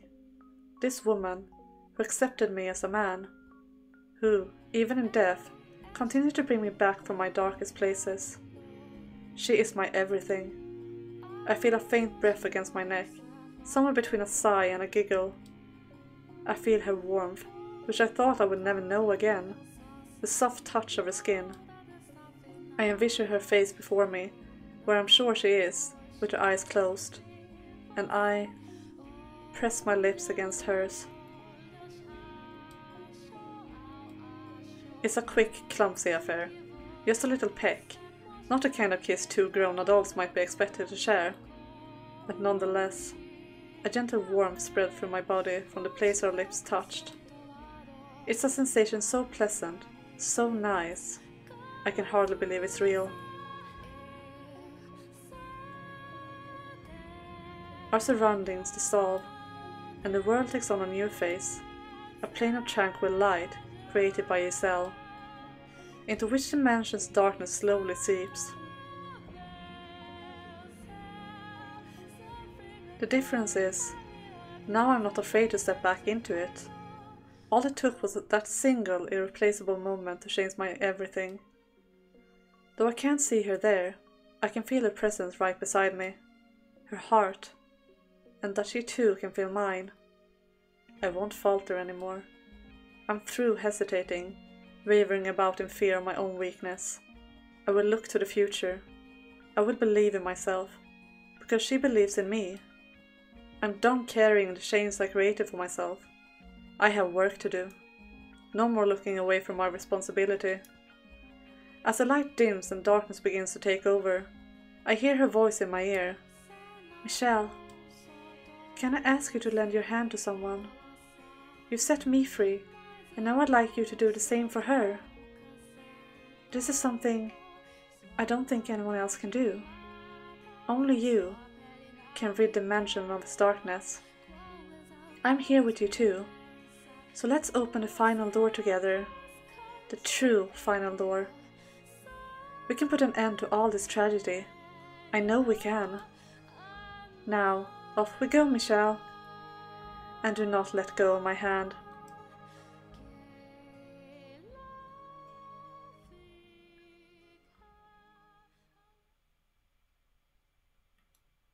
Michel. Reality fades back into view. I'm looking at neither the endless eroding darkness nor the visions of my past, but a sea of blood spreading in all directions. You're scared now that we had a few moments of happiness? Yeah, but we have Giselle on our side now, so I think we're gonna be fine. We are stronger than ever. I'm standing at the top of the observation tower, outside the door. I've returned. Back in Morgana's world, her bitter, hate-filled, curse-fueled world. To tell you the truth, I didn't see this coming. This is my mansion, my domain. She was supposed to be locked up, but it would seem my will is not as absolute as I had thought. What would you call that? The power of love? Is that what allowed this to happen? Is this story capable of happiness? Yeah, it is. I mean, we did have happiness when, way back when. Like, way back, but yeah. As long as we have Giselle with us, we're fine. How trite. Where's the magic? The miracle? And because this story is so dark and sad most of the time, those few spread out moments of happiness are more impactful, I feel like. So, yeah. Many precious moments of happiness, exactly, Quill. I can think of one other reason she was able to escape. And it's the only way we'll be able to find the power we need to cast off the darkness of this house. But first, before we do anything else, we must open this door. Whatever nonsense that women filled your hand with. Hand? What? Lolly! My god, do you have dyslexia or something? I'm rereading that. Whatever nonsense that woman filled your head with, it certainly seems to have put some fight into those eyes. Well, good for you, my dear. A little confidence boost doesn't erase the fact that you were on the ground, crawling through the filth like a worm, tears streaming down your face as you try to ignore what lay before you. A little self-esteem isn't going to make you any less helpless when you step through that door. But that won't stop me from trying. I'm done acting like you're some inevitability, some force of nature. It's time for me to take a stand, Morgana.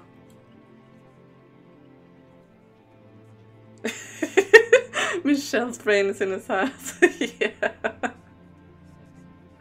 Yeah, no comment on that.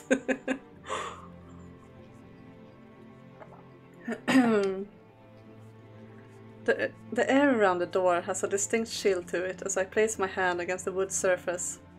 My arms, once bloody and lacerated, are now whole again. I can feel my entire body, everything back in its rightful place. I take in a breath, lift my head, focus my gaze on the door, and push it open. Yeah, at least he's not thinking with his other head. That's very true. Resting on the back of my hand, I can feel another palm, soft and warm.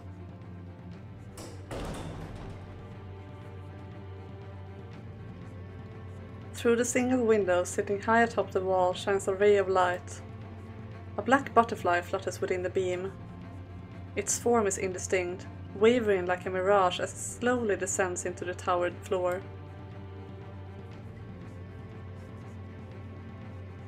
And then, from within the darkness, a person appears.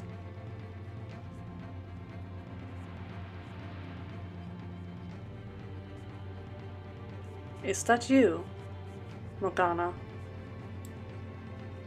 How does it feel to finally meet the real thing, my dear? I knew you were young, but you really are still a child. Having heard her tale, I know she died still a girl, and I know how she became to bear so much hatred for the world. But knowing and seeing are two very different things. The sight of her bony, adolescent body is a painful reminder that she never had a chance to know happiness, to know adulthood, before being robbed of her life. I had assumed monster would be your first reaction. With a face and a body like this. Yeah, her outfit is absolutely enviable. Yeah, it's gorgeous. How very sweet of you, Michel. So tell me, what exactly do you mean to do now that you're here? Your ultimate goal was, as I understood it, to take Giselle back. But she's no longer here for me to return to you. She broke out of my cage and exhausted what remained of her soul to show herself to you. I cannot perceive even a trace of her presence any longer, so I presume her soul shattered, dissipated into nothing. No, she's right here beside me. Is that so? You seem to believe as much anyway, which only makes your presence here a bigger mystery. Ah, I know. You want revenge. I made you miserable while you were alive, and I continue to torment you in death. You entrusted me with Giselle's life, and I used her for my own ends. You must despise me. You also adore her butterfly brooch? Yeah, it's very pretty. Hatred fills you. You want to curse me, to kill me. My death could well mean the end of all this. Shall I grant you that wish? She flicks a finger, and the next second a long sword clatters to the floor at my feet. Take the blade in your hands, and like the knight of old who executed the witch, pierce my heart with it. Do now what should have happened then. You always wanted to be a knight, didn't you? Go on, pick it up. Show me your revulsion, my dear. Morgana, I do have a reason for being here. I came to save you. You don't think you fancy her skeletal hand? It makes her look murdery. Yeah, true. I kinda like it though. I think it's a cool design. And it also like shows like how cruel her fate was, really. More than if she would have a normal arm. Did you hit your head on the way up? You came to save who? I spent so long trying to look away, when I should have been trying to look deeper. To tell you the truth, your constant shattering in the darkness evoked more than annoyance in me. I empathized with your loneliness. I bear no hatred for you. It was my despair that brought you back to life, so that makes it my responsibility to end this. My own wish has given me all the redemption I need, my dear. Or should I be expecting another self-righteous lecture about how hatred does you no good? Brilliant, Michel, brilliant. Do you have any idea how absurdly presumptuous you're being?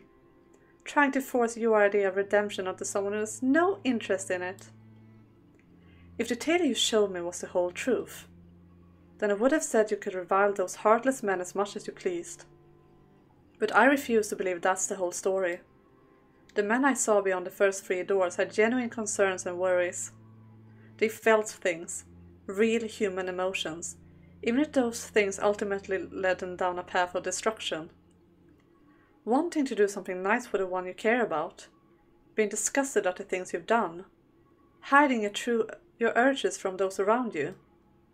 You certainly couldn't call them good men, but they were real people with real conflicts. So you're saying I'm lying? Well, I can't say I blame you. Who would believe the word of a witch? I don't think you falsified your account, Morgana. The tragedy, no, the grisly reality you described, I don't doubt any of that happened. You wouldn't be here otherwise. But I've learned something in my years. Reality exists from more than one perspective. Yeah, that's Morgana. Welcome back. Yeah, she is friendly in her own way, I would say. That doesn't change what happened. That two-faced young man deceived me, the beast severed my arm, and the greedy, power-hungry lord used me for his own personal gain. Events by themselves do not tell the whole story. Only when you take into account their circumstances, what they thought and felt, their perspectives, only then can you say you reach the truth. Your point being? Are you going to march down to where the souls are and ask them for their perspective? Don't waste your breath. They'll only tell you what benefits themselves the most. Then we do it our way. We open the door to your past. And if I refuse? This is my domain, my world. It operates in accordance to my will. The door won't open unless I allow it to. Were you aware, Morgana, that I recovered my first memory in front of a mirror? You what? Her appearance makes much more sense when you watch through things. Yeah, definitely. And despite her terrifying feature, there's also a bit of delicate mischief to it too. Yeah, she's kind of cute actually. She tries to like look terrifying, and I mean, sure, she definitely isn't like your standard image of beautiful, but she's using all those like terrifying things of those terrifying parts of her body to seem more scary than she actually is, because as Michel said, she died very young. She was 16 when she died, and she never got to live her life. She was sold off. How old was she when she was sold as a slave? Like 9? So she has a reason to be the way she is, but yeah, she's not as quote-unquote terrifying as she looks. She's actually not faking it, I would say, but yeah. I hope you understand what I'm trying to say.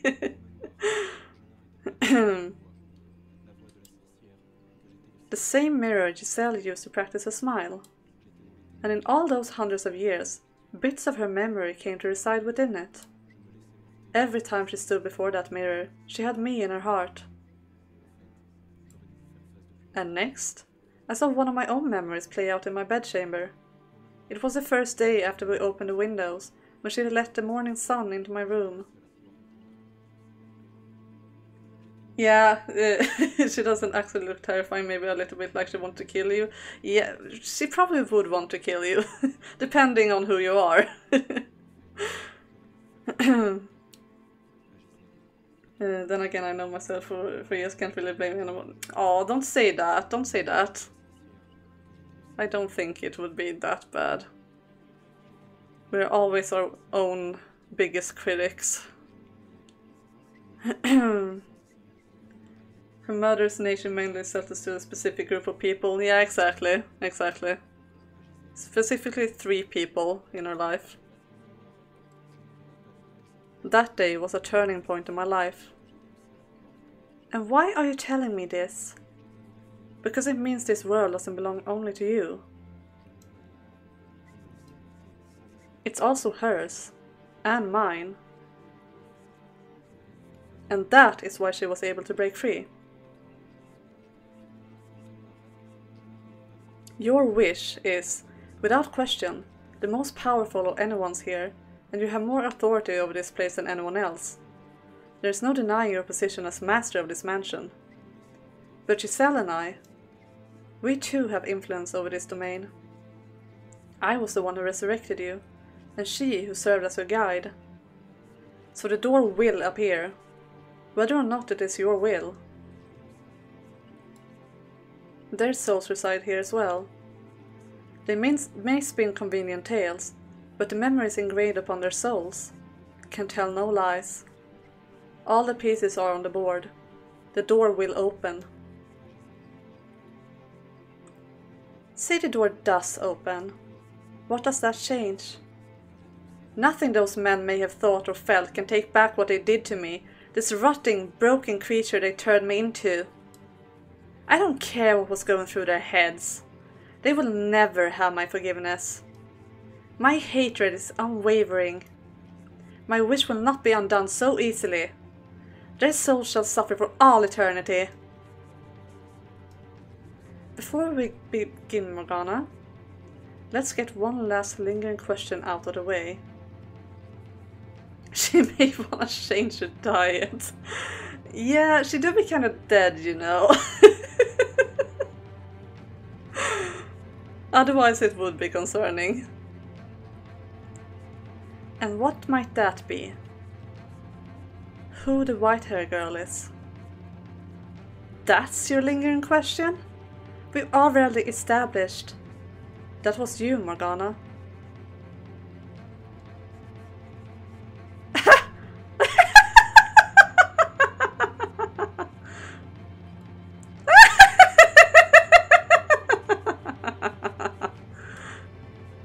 So in a desperate plea to deny you came back as a woman, you're now trying to make me into her.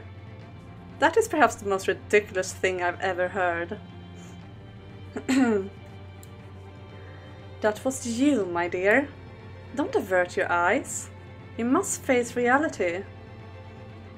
You think your skin complexion is not healthy? Yeah, well... yeah, it's not healthy.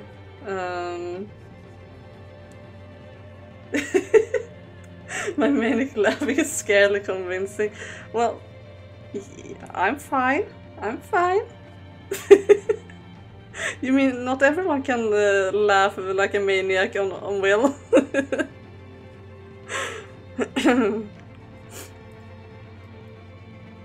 I'm not aversing my eyes, and I'm not in denial. I have faith. Faith that I only ever made it back to this mansion once, when I awoke in the rocking chair beside the fireplace. Ha! Nevertheless, that hardly justifies accusing me of being that foolish girl. How could you possibly think I was her? Never have I not been present in these walls, not even while she was alive and in the claws of tragedy. My hair is not white, nor are my eyes red. And look at this horrid festering face. How could I ever become her? How your soul appears is irrelevant in this case, Morgana. I will uncover the truth about you. Things even you don't know. And if I can show you that you were, in fact, the white-haired girl, in that moment will your reality be rewritten. If you're so confident, then be my guest. Find out for yourself just how little you're capable of.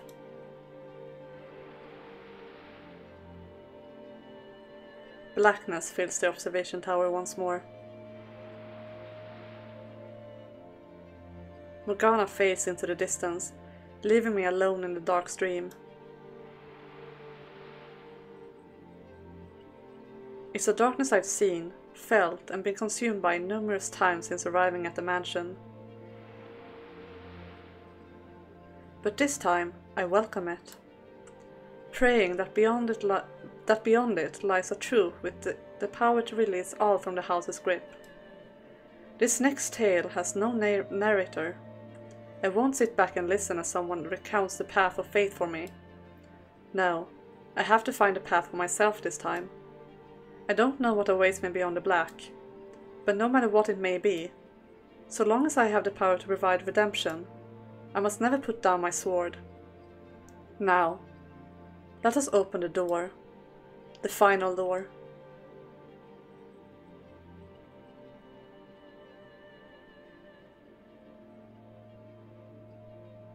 Her expressions actually sometimes remind me of Michel.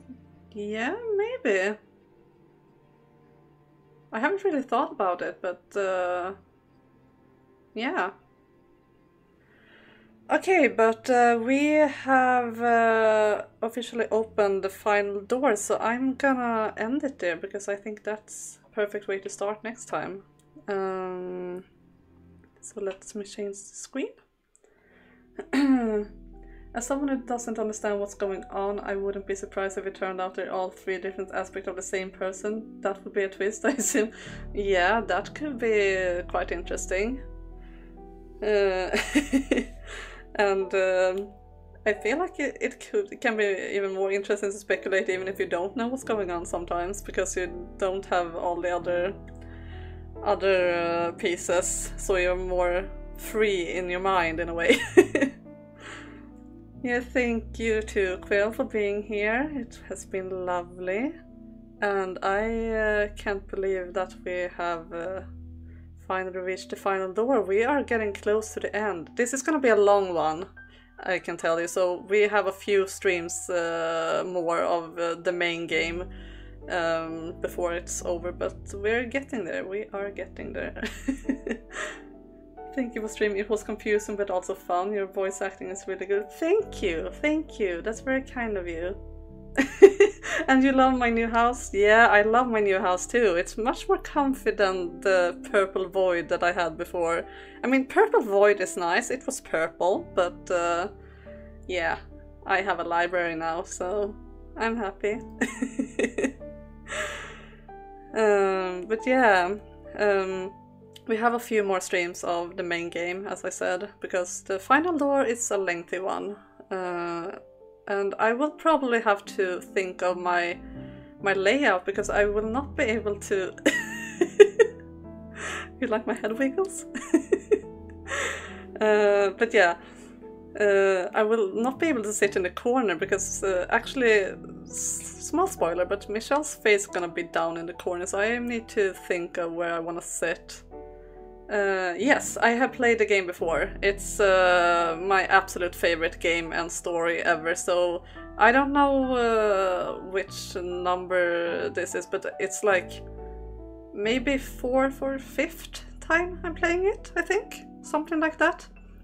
I felt like, since this was the first game I started streaming, Started streaming it in January, so it's been going on for a while.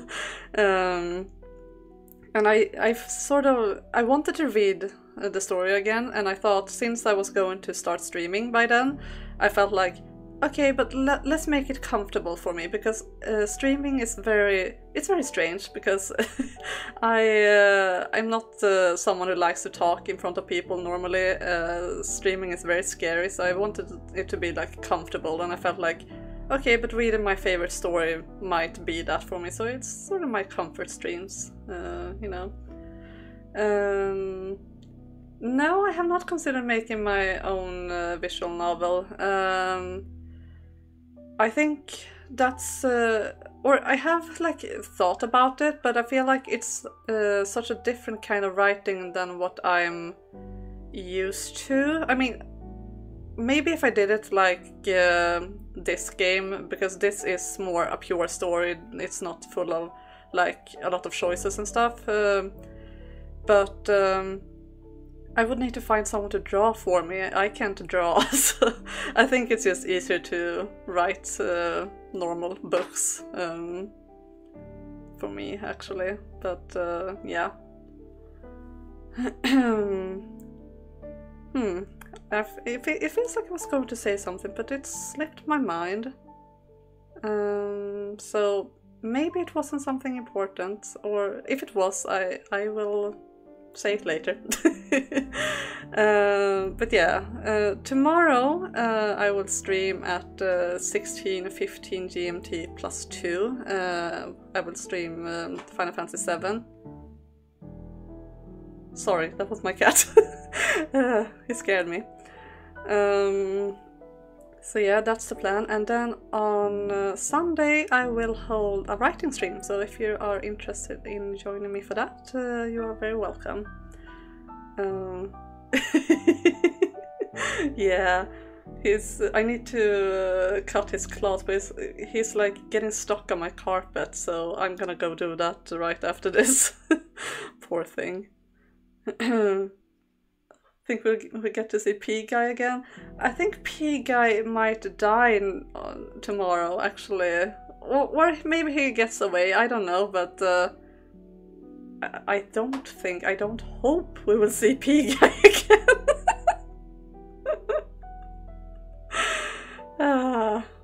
The curse of P-Guy.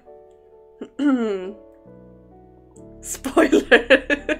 I don't know if he dies, I have no idea, actually.